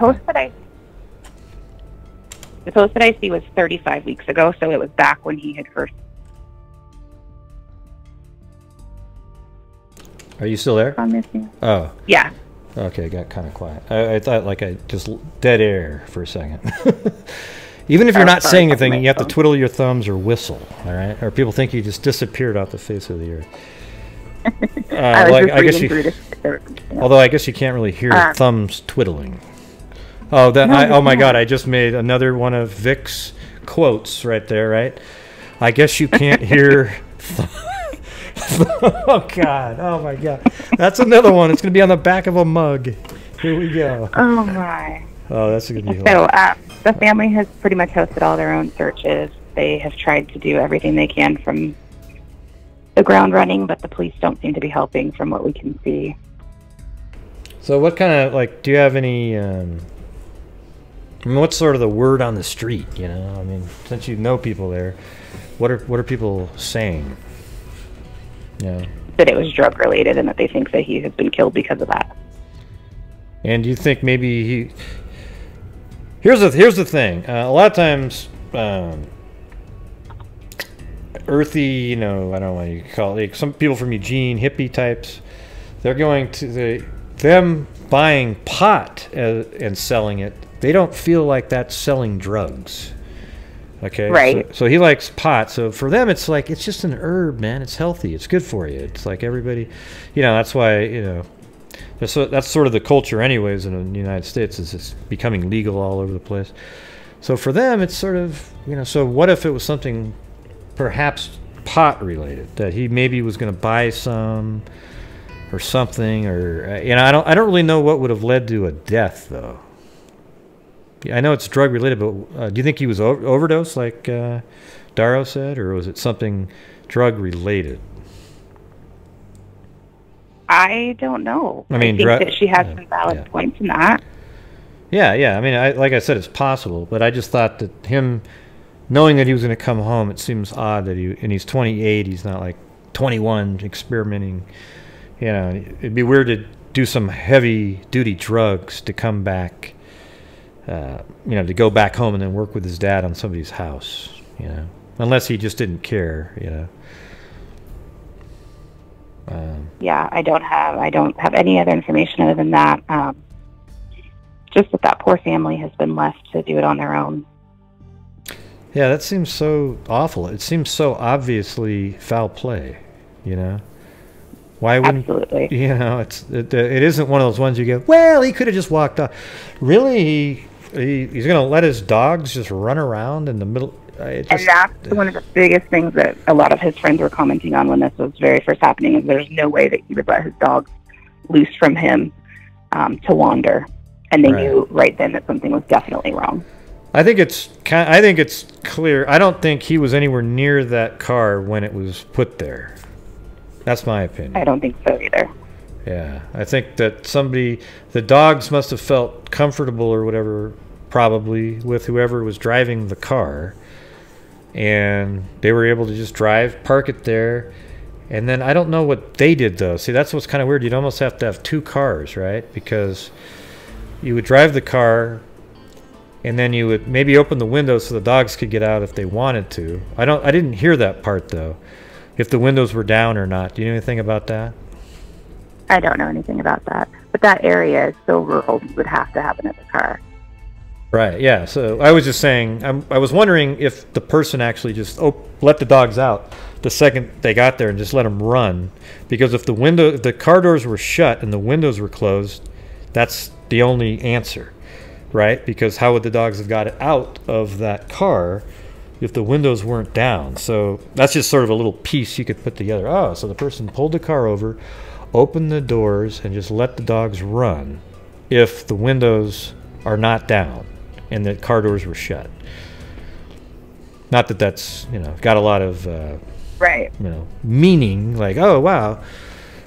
But it would, that scenario could actually,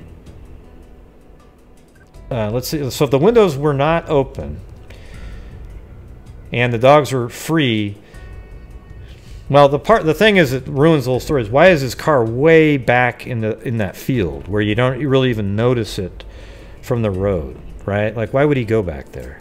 I was kind of thinking that if his dogs are running free and the doors are shut, it's possible that he went there and then was going somewhere with the dogs, and then maybe he stumbled upon something and got killed. But then, the cell phone pinging. But his pinging. back wouldn't have left his side, I don't think, either.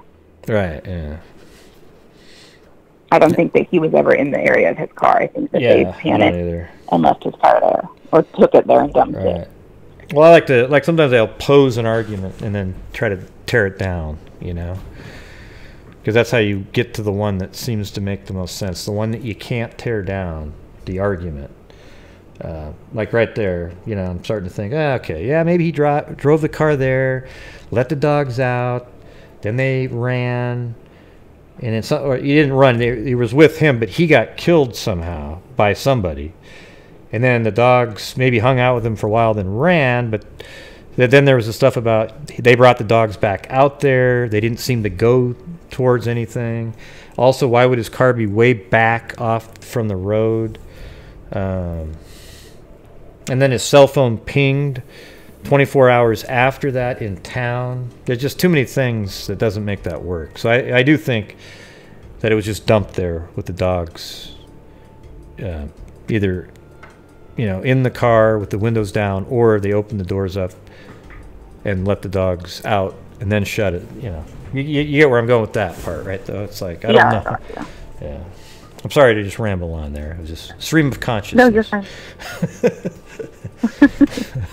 The other thing is, I don't even know how to put this tactfully, but I think that the family is not looked upon as a high social status in that town, and so I think that possibly helped it be on the back burner as well. Yeah, I sort of brought that up with Audra when she was on. It's like I did go and I sort of found where they lived, and there was quite a few cars in the driveway and stuff like that, and then the houses around there were nice and kept up and stuff, so I could see people. It's wrong, but they treated them probably differently. Probably the cops, especially, like they didn't think of them as equal to other people or something. Right. Yeah. God, what a crazy case. You definitely should have way more law enforcement. I mean, the FBI, this is a great one for the FBI, actually. Perfect for them. This is the kind of stuff they figure out. But there's no way in hell that... Okay, sorry. All right, thanks a lot. Thanks for calling. Bye. All right, appreciate it. Bye. Yeah. See, the FBI definitely... there's no way in hell that lead detective they were talking about is going to say, yes, I'm not doing very well, FBI. Can you please help? Yeah, she kept trying to get off the phone, and I wouldn't let her get off the phone. But thanks for calling.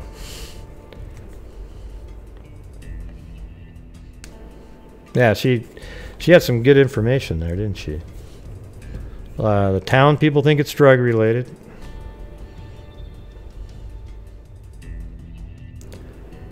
Was it really? How come it was uncomfortable, Becca? Gosh.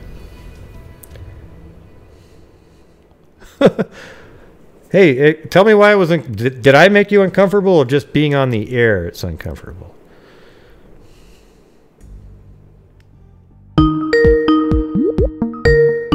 Yeah, I thought she was great. Yeah.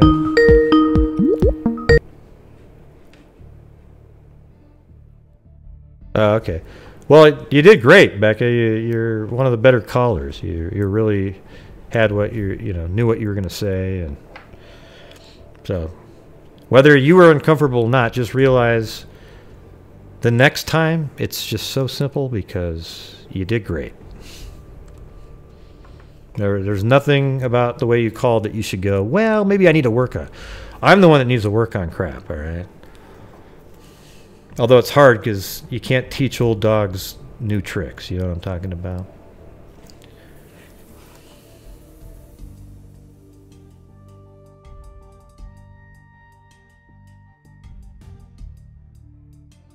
Anyways, I was able to put the 3-mile cell phone tower radius, 2.5, 3 miles.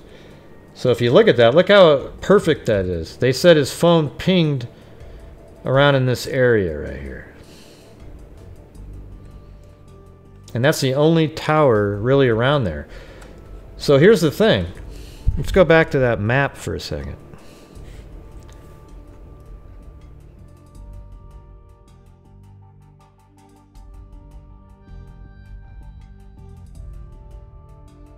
I wonder how many places. Let's see if we can match this up with the okay, so it's over here. It's down this way, right?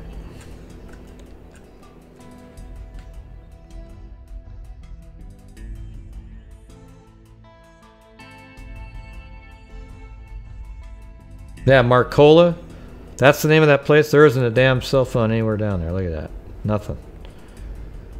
So that's Marcola. So let's just look at this, and it comes down, and then a little hook there.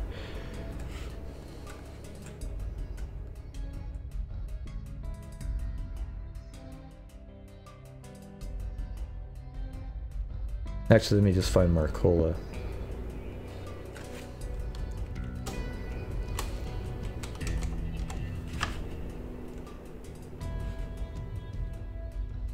Alright, so there's Marcola.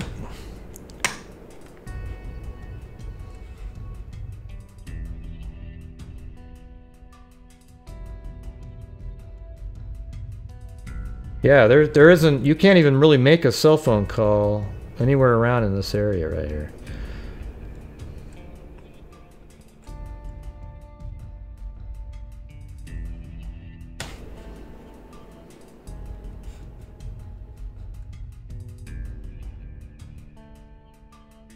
Well, maybe. Let me make sure here. This one right here.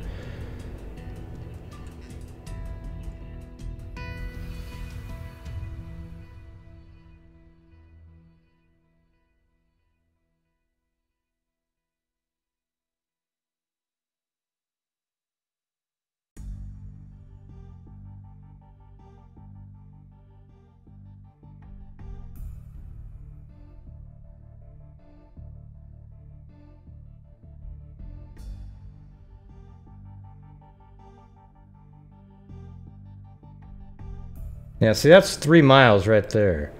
That other cell tower is over in this area, right? 3 miles radius is like this. There's nothing. At least not registered. Sometimes there's cell towers that aren't registered. So, yeah.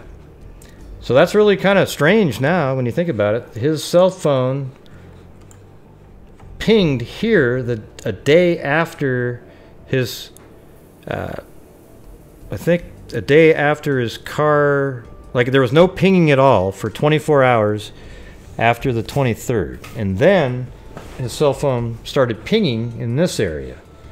I think he said something like 10 times or something like that. Like it was all over the place, moving around in this area. But how would that be possible? The thing is, his car was found here 2 days later, so it's possible that after 24 hours they were gone. Then they were in this area with the dogs in the car and so forth doing something, And then the next day drove out here, dropped his car off with the dogs. Let's see Mark's Ridge. I think the phone was turned off, Ryan. That's what my opinion is. But yeah, let's check out Mark's Ridge. Yeah, looks like Mark's Ridge. It might...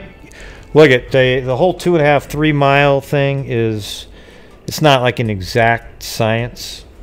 So, like, this area there could probably get a connection to that cell phone, but it'd be pretty weak. You know, starting to get weaker.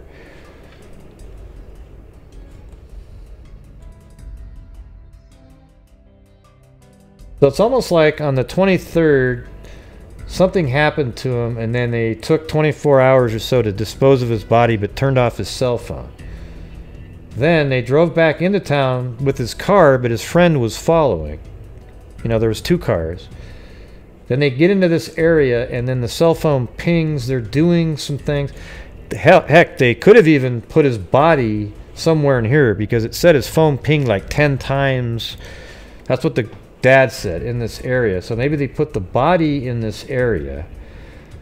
I hope you don't mind that I'm speaking so bluntly. This is just the way to do it. I don't want to always have to figure out how to phrase something that sounds PC. So, driving around in this area, then the car is found way down here. You know, I think a day after the cell phone pings. Could have been around the same day, though. They said it was 24 hours, so... We don't know when his car was here. It was only found 2 days later, right? So, the other scenario, okay. See, a lot of times that's what our brains do. When we say, oh, the car was found there 2 days later, therefore it was put there 2 days later. Well, we don't know that. Because if it was off the side of the road, out in the middle of a field, maybe somebody didn't notice it, or maybe nobody reported it until that day. So it's possible that car was actually there on the 23rd, not the 25th. Right? So it could have been there on the 23rd. Then whoever did something to him had his phone 24 hours later back in the town, and they were doing whatever they turned on the phone. They wanted to make it look like he was in the town. I don't know. Right? Either that, or they just took his phone and were actually dumb and didn't realize phones ping. And of course, it wouldn't be pinging in this area because we just showed you that there's no cell towers anywhere near this area here. So when they finally took the person's phone, took Daniel's phone, and when they got into town, it actually set off this ping location. And if they live in Sweet Home, they might have been moving around. They might have just put the cell phone in their trunk or something. They were doing some things, and later they went, oh, crap. Oh, my God, his cell phone's been in there. And then they turned it off and then disposed of it. Although it was 24 hours that it... Yeah, see, there you go. That throws in that loop. You know? So on the 23rd, if the car was abandoned there, then why didn't it ping in town for 24 hours? It's not like they're going to go camp at the car, right? So, I think the answer's in there somewhere.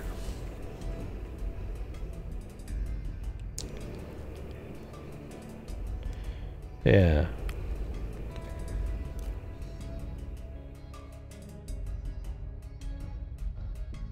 All right, so who's calling in with some theories?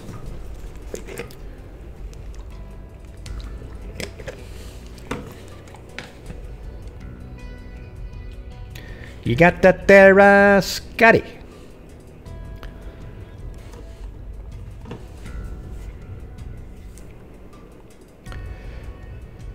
Yeah.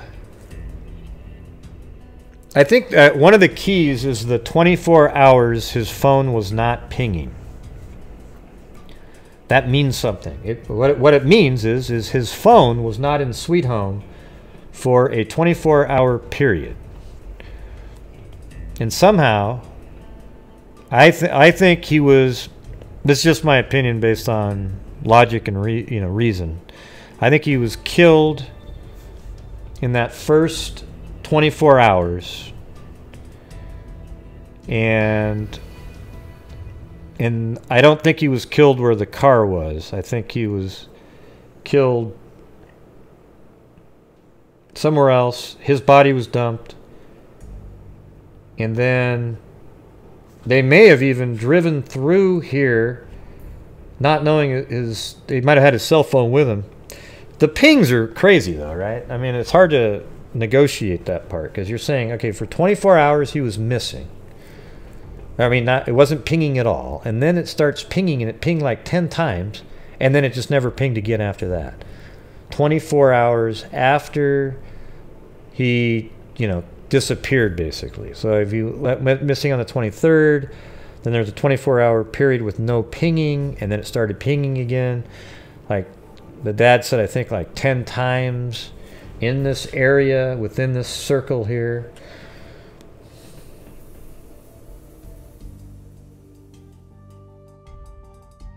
Yeah, let me think.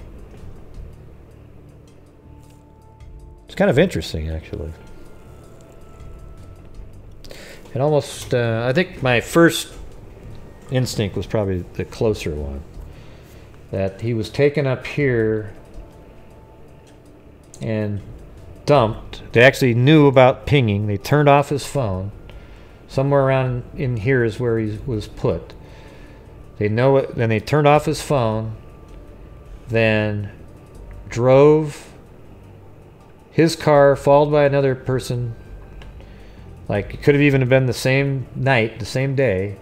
Drove all the way out to mile marker 13.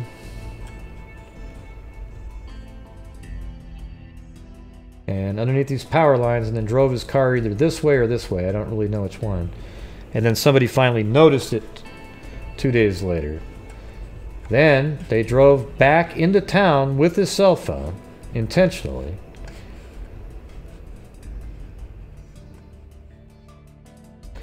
And once they got into town, they had his phone ping on purpose to make it look like he was still in town here. So what that does is it throws the police off to where his car would be. And it just happened to be seen by somebody. It sounds like it was off to the side. And then it also throws the police off to where he may have been dumped. Because had the phone been on, you can still get pings, even though it's not, because this isn't exact. You can get low signal out in this area. It would still show that there was something going on. Although, here's the problem with that, right? The problem with that is let's say you're all the way out here at this lake, and you gotta ping on this tower here. Well, this tower doesn't know how far away you are at all. I think there might be signal quality information on that, though, so they might get some information from that. But it might just show that there's it's coming from this quadrant. And heck, that could be anywhere in this whole area. Like, let's say the quadrant was over on this side. Well, it could be anywhere like this all the way out to here. So it doesn't really show you a location. And there isn't another tower to triangulate off of. You know what I'm talking about?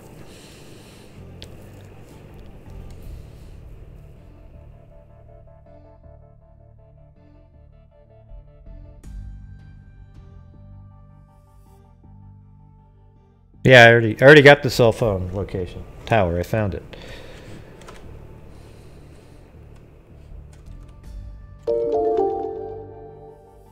Now, which one is this tower, though? Is this a different tower? Which tower is this one, Jack? Because that one there doesn't show up on the. Yeah, that's the one we were looking at. The that I said was over 3 miles, easily way over 3 miles. Watch. That's 3 miles right there. And then that's all the way out. You're at 6.5 to that one. So, yeah, got it. See, I didn't even need all that information. I just didn't know, you know, but that's cool to have the exact location. I'll put a pin there for another tower.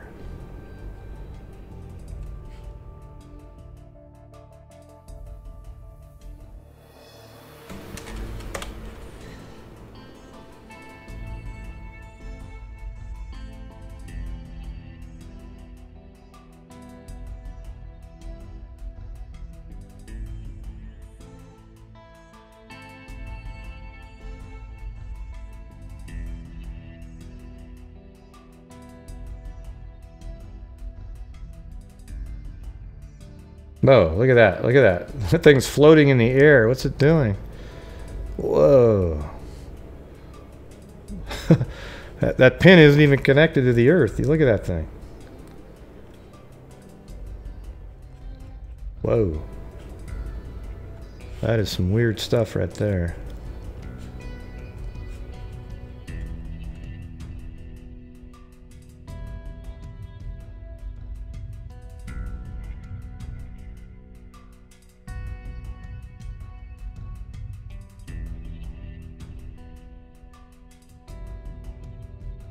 Alright, there we go. Make those red.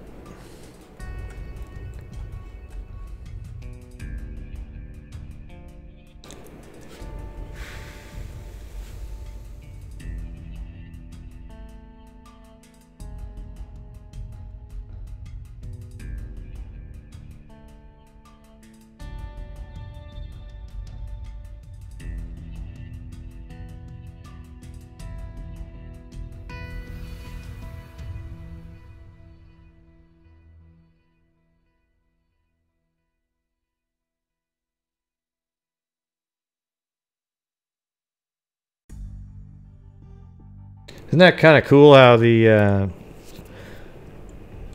Google Earth actually lays the circle on the terrain going around like that? Pretty weird, huh?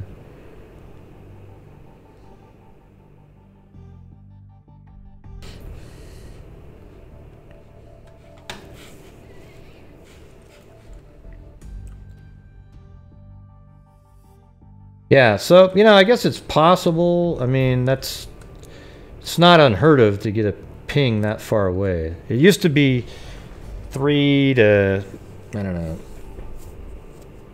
5 at the maximum, but I wonder if now there's stronger signals. I don't know. I haven't checked into that. Maybe I'll do a video on cell tower pings. You know, you can watch it just before going to sleep and go to bed, and you'll go to sleep in like 30 seconds watching that one. Of course, I'd make it funny so then you wouldn't go to sleep, though. That's the problem.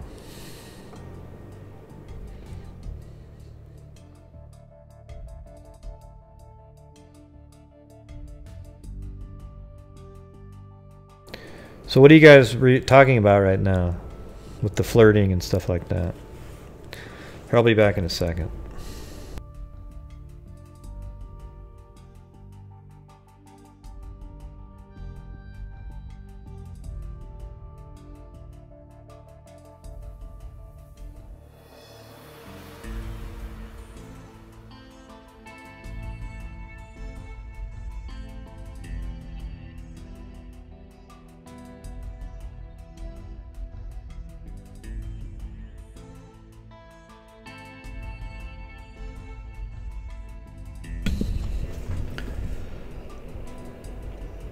All right. What do you want me to get out of that, Jack? That it's would they have? You think they'd have better signals if they were up higher like that? I guess they could, right?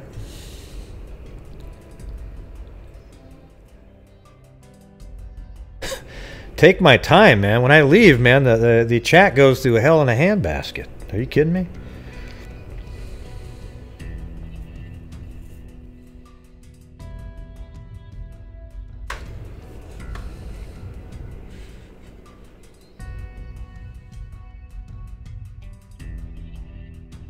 All right, so does anybody else have any more thoughts on this one? It's actually pretty intriguing in terms of you've got the two friends that he was with disappeared, One of them, his mom hid for 4 or 5 days, and the other kid just disappeared and came back after 4 or 5 days. So were they in touch with each other? I mean, this is all stuff the police could have figured out, right? They didn't do it. Right. His quote friends.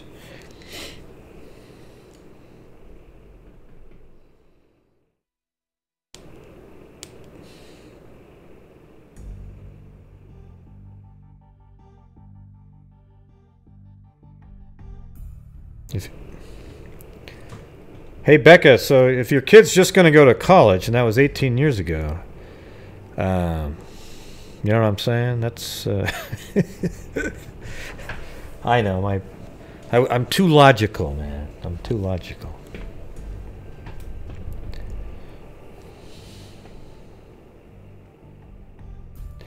How can we ask Ray to look into a cold case of...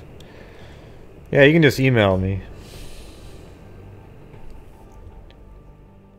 I haven't checked my tips email for a while. I want to go check that out.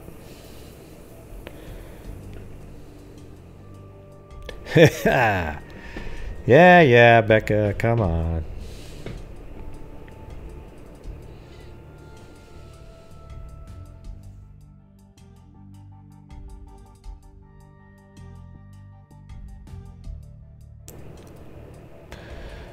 Well, I don't really have any more to add to this in terms of... let me just think through this one more time there. I don't know why I marked this Quartzville Creek thing off. I don't know what... This is from a long time ago. I don't know why I marked that off. Let me see where I put that. Yeah, that's not even part of the... Well, let's see. Hold on.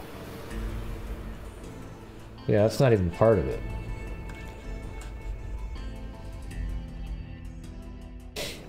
Now one of you sleuths will type in Quartzville Creek and say, oh, look what happened there a long time ago. Might be kind of cool to actually drive out there. And, you know, I think it's only about 100 miles away. You know, do some videotaping. Kind of try to figure out, maybe, hell, pick up his dad and say, hey, show me around. What's going on? What's this? I'm sure, I bet I could get him to laugh a little bit. Guarantee it.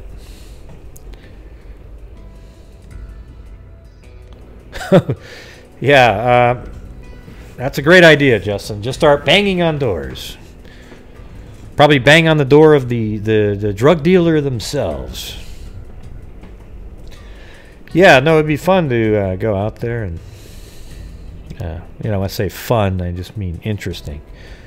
See, a lot of people take words wrong. Like if you say, God, I have fun looking into these cases. They go, oh, how dare you have fun? There's people out there. Look, it's fun because it's interesting, you know, right? Like, you know, when people put together a puzzle, is it really fun? I mean, like, do you really mean fun? But obviously it's fun and interesting for them because they put together puzzles, right? Yeah. People are just so holier than thou. I've never seen anything worse than these cases. Good example was that first minute or two of this show. Yeah, you say it just isn't right for them, and you know, you got to hear it a certain way, and then it just turns into a shit show.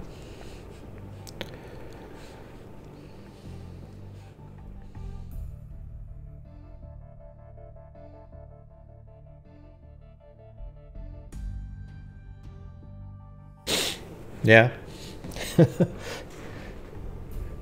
Yeah, see, so what Robert's really saying is that he is holier than everybody, but he tries hard to be less holier than them because, you know. Hey, what was the quote that I said a minute ago? Yeah, I said, yeah, well, if you're not saying anything, you have to be either twiddling your thumbs or whistling.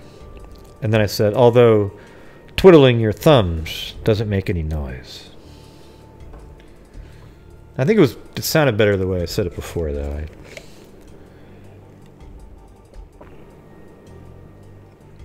Yeah, twiddling your thumbs doesn't make any sound.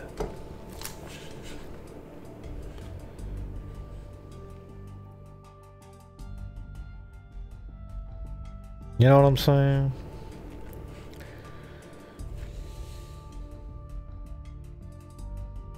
It sure is, Sarah. It sure is. It's so lonely.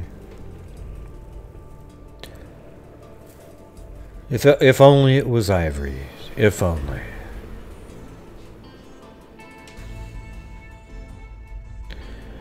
I'd break off a chunk and sell it. And buy a studio.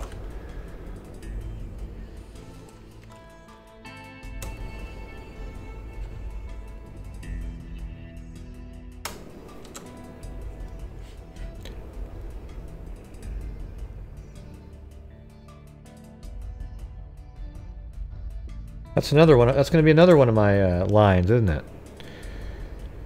Do you have you live in an ivory tower? No. If I did, I'd break it up into parts and sell it. Man, those mugs are going to have a lot of different quotes on it.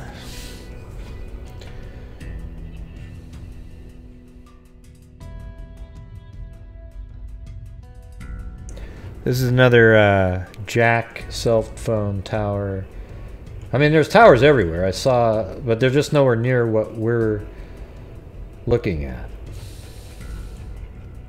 Right?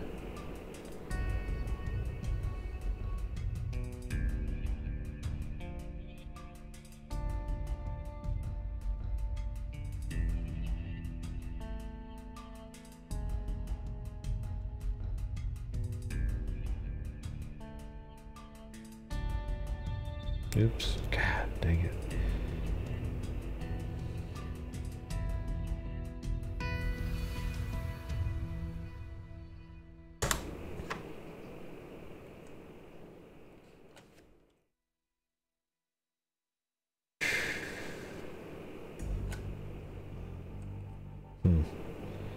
So that's about right there.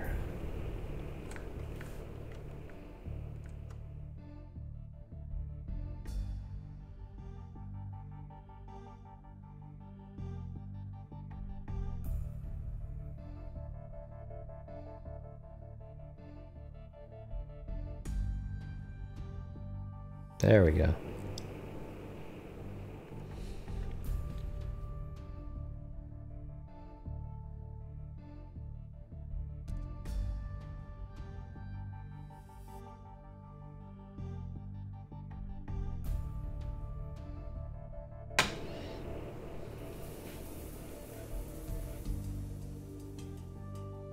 Yeah. Well, let's see. Maybe that would affect... I guess that tower would affect... I guess that's a good one there. Was it Mike? He just scrolled up there. No, Jack, sorry. Yeah, the way that it seems like you would drive, it would be like this. You take this Holly Road right out of Sweet Home. You come up like this. And then this cell tower here would have hit this car right when it had to make this turn to go on Brush Creek Road, because Brush Creek Road then continues on, and then it runs right into, it becomes that Marcola Road. See, like this is Marcola Road. I don't know where, let's see. I don't know when it changes over. Yeah, Marcola Road there. And then what? And then right there it's still Marcola. And then look at that. See, it's Brush Creek Road right there. Which is kind of weird because it just sort of changes name. Look at that. Marcola Road. And that's the main road. So it's Marcola Road, and then look at Brush Creek Road. So right at this point it changes names. So that's how I would have driven to where he was found. And to do that, you have to go through this other cell tower that's right here. Just for a moment. So that kind of speaks to the phone. The phone perhaps never made it with the car where it was found. Right? Unless, again, they turned it off. Like, it was never with them. The people who dropped the car off there did not have that phone with them, or it would have pinged in this area.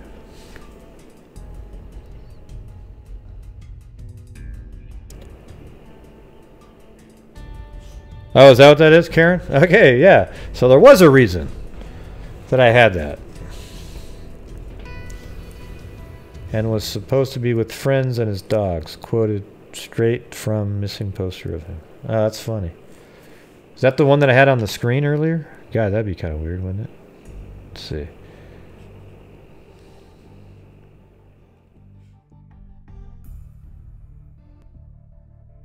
That's probably a different poster.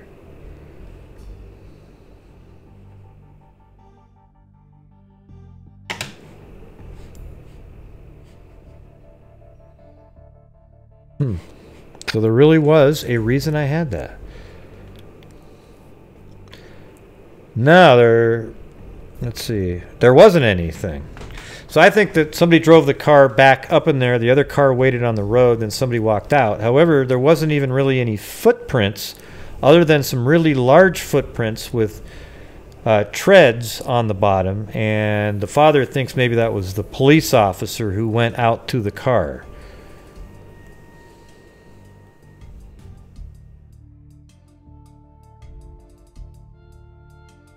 See, I knew one of you guys would be able to find that. Isn't that weird?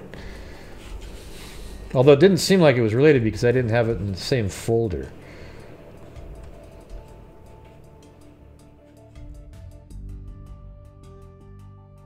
It's mildly interesting though because it's on the same directional path as Foster Lake and Mark Ridge. You know, you're heading out in sort of a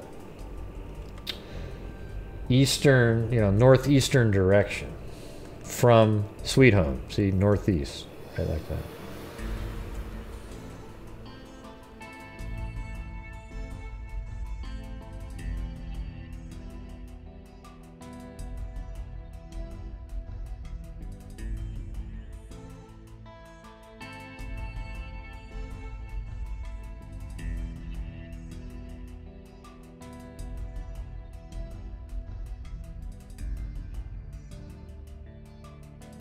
All right, put it in the right folder that time.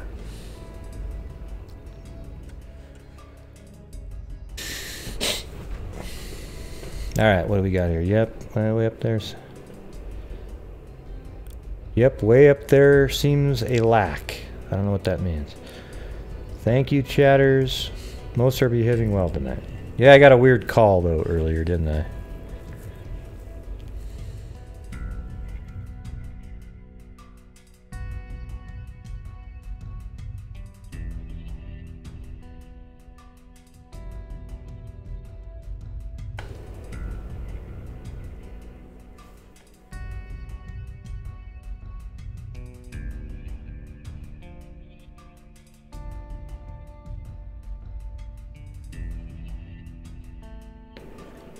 Yeah, so Karen Acosta also donated to me on PayPal. Thank you very much. I might have said that earlier, but I just saw it just now on PayPal.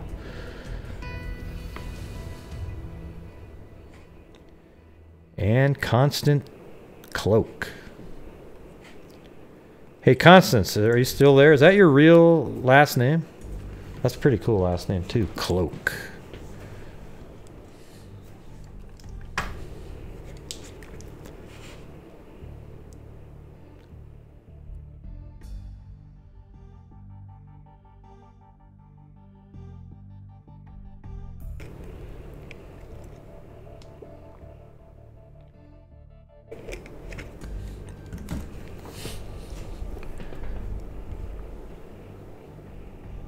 Yeah. Well, I don't really know what else I can say. I think this did a pretty good job of laying out the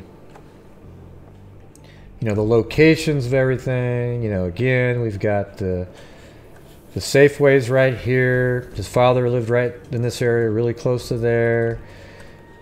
That was on the 23rd at 12:43. Then 2 days later, somebody spotted his car. We'll start wording it like that. At the mile 13 marker, underneath these power lines right here. So these are power lines. You can actually see the power lines on Google Earth. And if you're going to look at the street view, you go down. And his car was either parked on this side of the road or that side. His father would know the answer to that.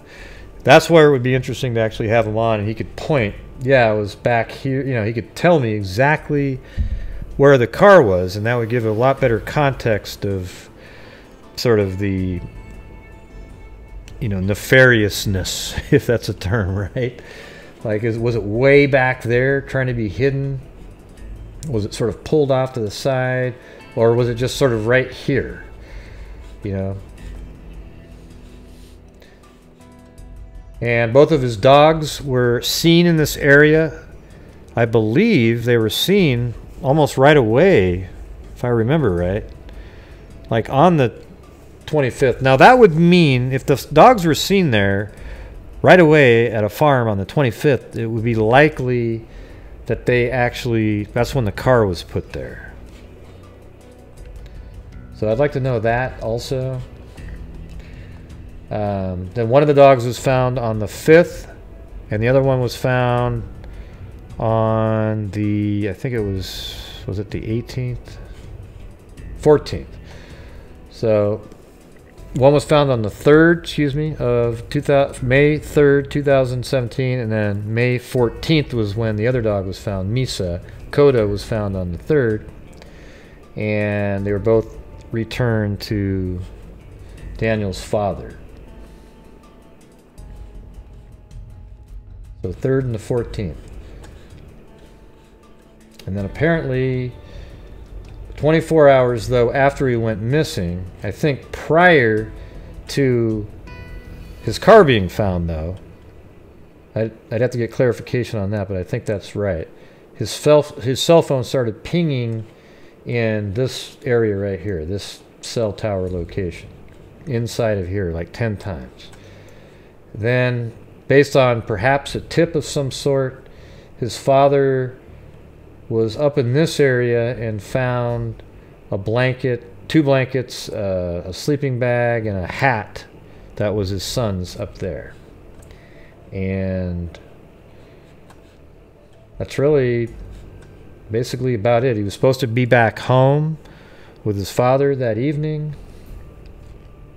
I know I'm missing some other information, but check out John Lordon's video, listen to the father's audio, his interview, and actually get more detailed information out of it. There was some weird stuff with the police early on.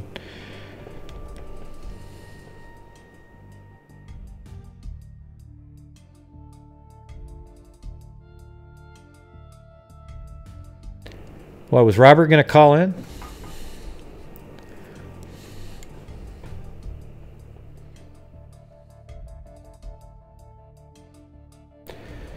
Hey, thanks, Miss Mamie. So, did you guys feel like you got a little bit out of this at least? You know, now when you watch, try to watch John Lordon's video tomorrow or something like that. And then there's also a Vanished podcast that he also mentioned. I think if you combine all 3 of these together, you'll have a really good picture of what they're talking about. All right? So I really appreciate you guys coming on. And I want to thank everybody who donated tonight. That was very kind, especially on a one-off Monday, right?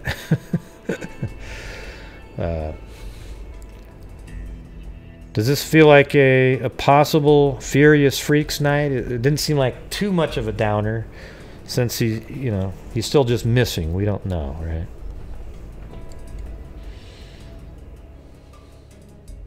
Yeah, yesterday was bad.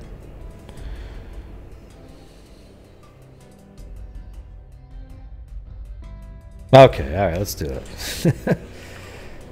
I don't want the PC police to come down on me. Oh my God, Gray did the fear. Oh boy, oh boy, oh boy, oh boy. I'm gonna have to say something about Gway.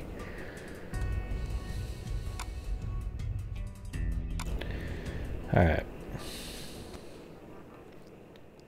Gotta get it queued up. Oh, God. This is Gray. You're on the air. Oh, thank you, Gray. This is Jim. Jim? I just wanted to, before you signed off, I wanted to say what a great job you're doing. And I do admit this case has a lot of strange things going. Yeah. Hopefully when I finish, I'll finish watching John's video and maybe I'll be more knowledgeable of it. But yeah, I just wanted to say that that you're just doing a wonderful job. And that's about all I really have to say, though. I know. Thank you. Sometimes I know that I go sort of around. I keep going over it and over again. But that's how I start. Eliminating things. You know what I mean? Like you keep saying it over and over. Well, and hopefully people don't mind the process. Oh no! I love it. I think I'm always mesmerized by how you find all these details on the map and everything. I'm learning a lot from just watching you. Yeah, cool. Well, don't go out and start doing it, man. I got to have a show. No, don't worry about that. There's going to be like 47 other video. Oh, you see this? I learned this from Gray. Ah, crap. That's okay. As long as it helps out there. But yeah. It sure does. Well, hey, I appreciate you calling in, and I'd like to know, after you guys all watch, when you watch Lordon's video, maybe listen to that Vanished podcast, too. Yeah, I will. I'll do that, too. And then just sort of see I'm glad you mentioned that. When you get it all together, and then go back and watch my video, and then sort of, you might even, if you can, somehow, if you can listen to, especially, maybe even the Vanished podcast, because that gets more into, like, the timeline stuff. Okay.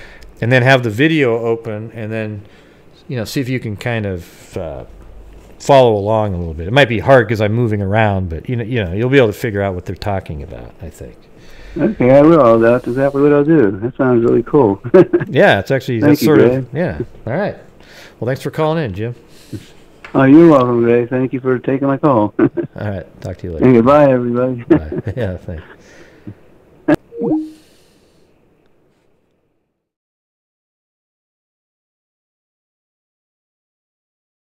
All right, thanks, Jim. You got one in at the buzzer. 3, 2, 1. Oh, and Jim calls in.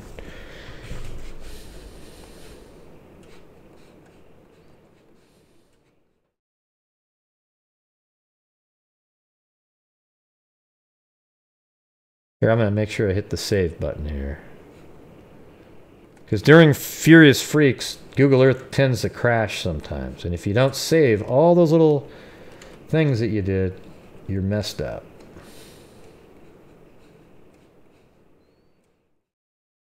After doing this for a while, the Earth seems really little. I keep expecting to see something else, and I go, oh, well, yeah, been there. Yep, been there.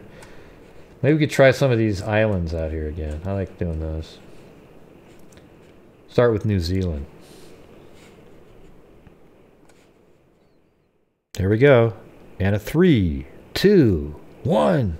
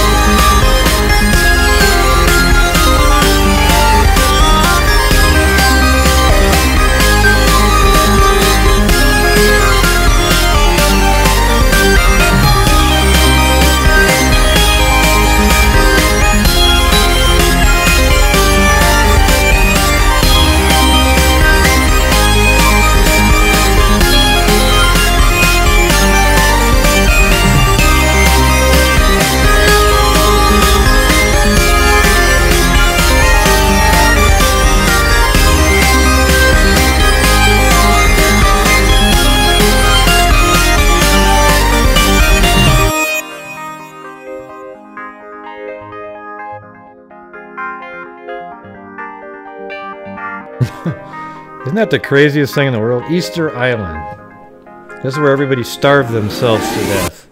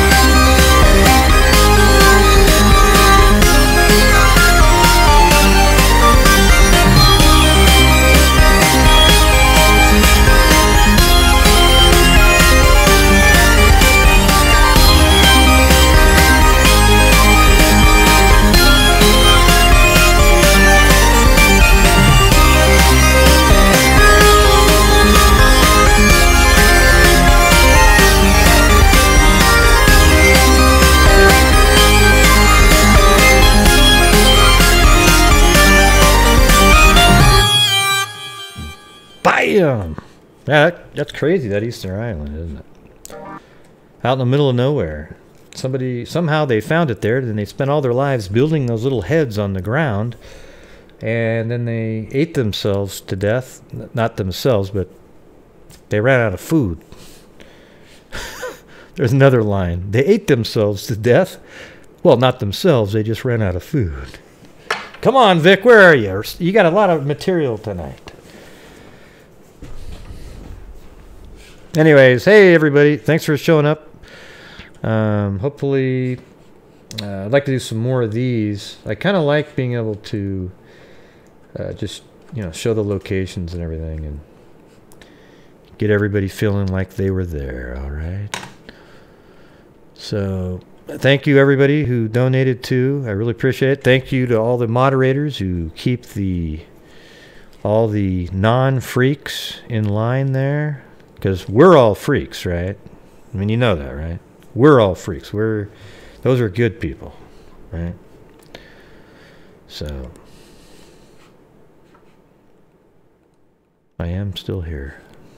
Fading fast, though. Fading fast. All right, so until next time, everybody. Fill in the line. Be safe out there.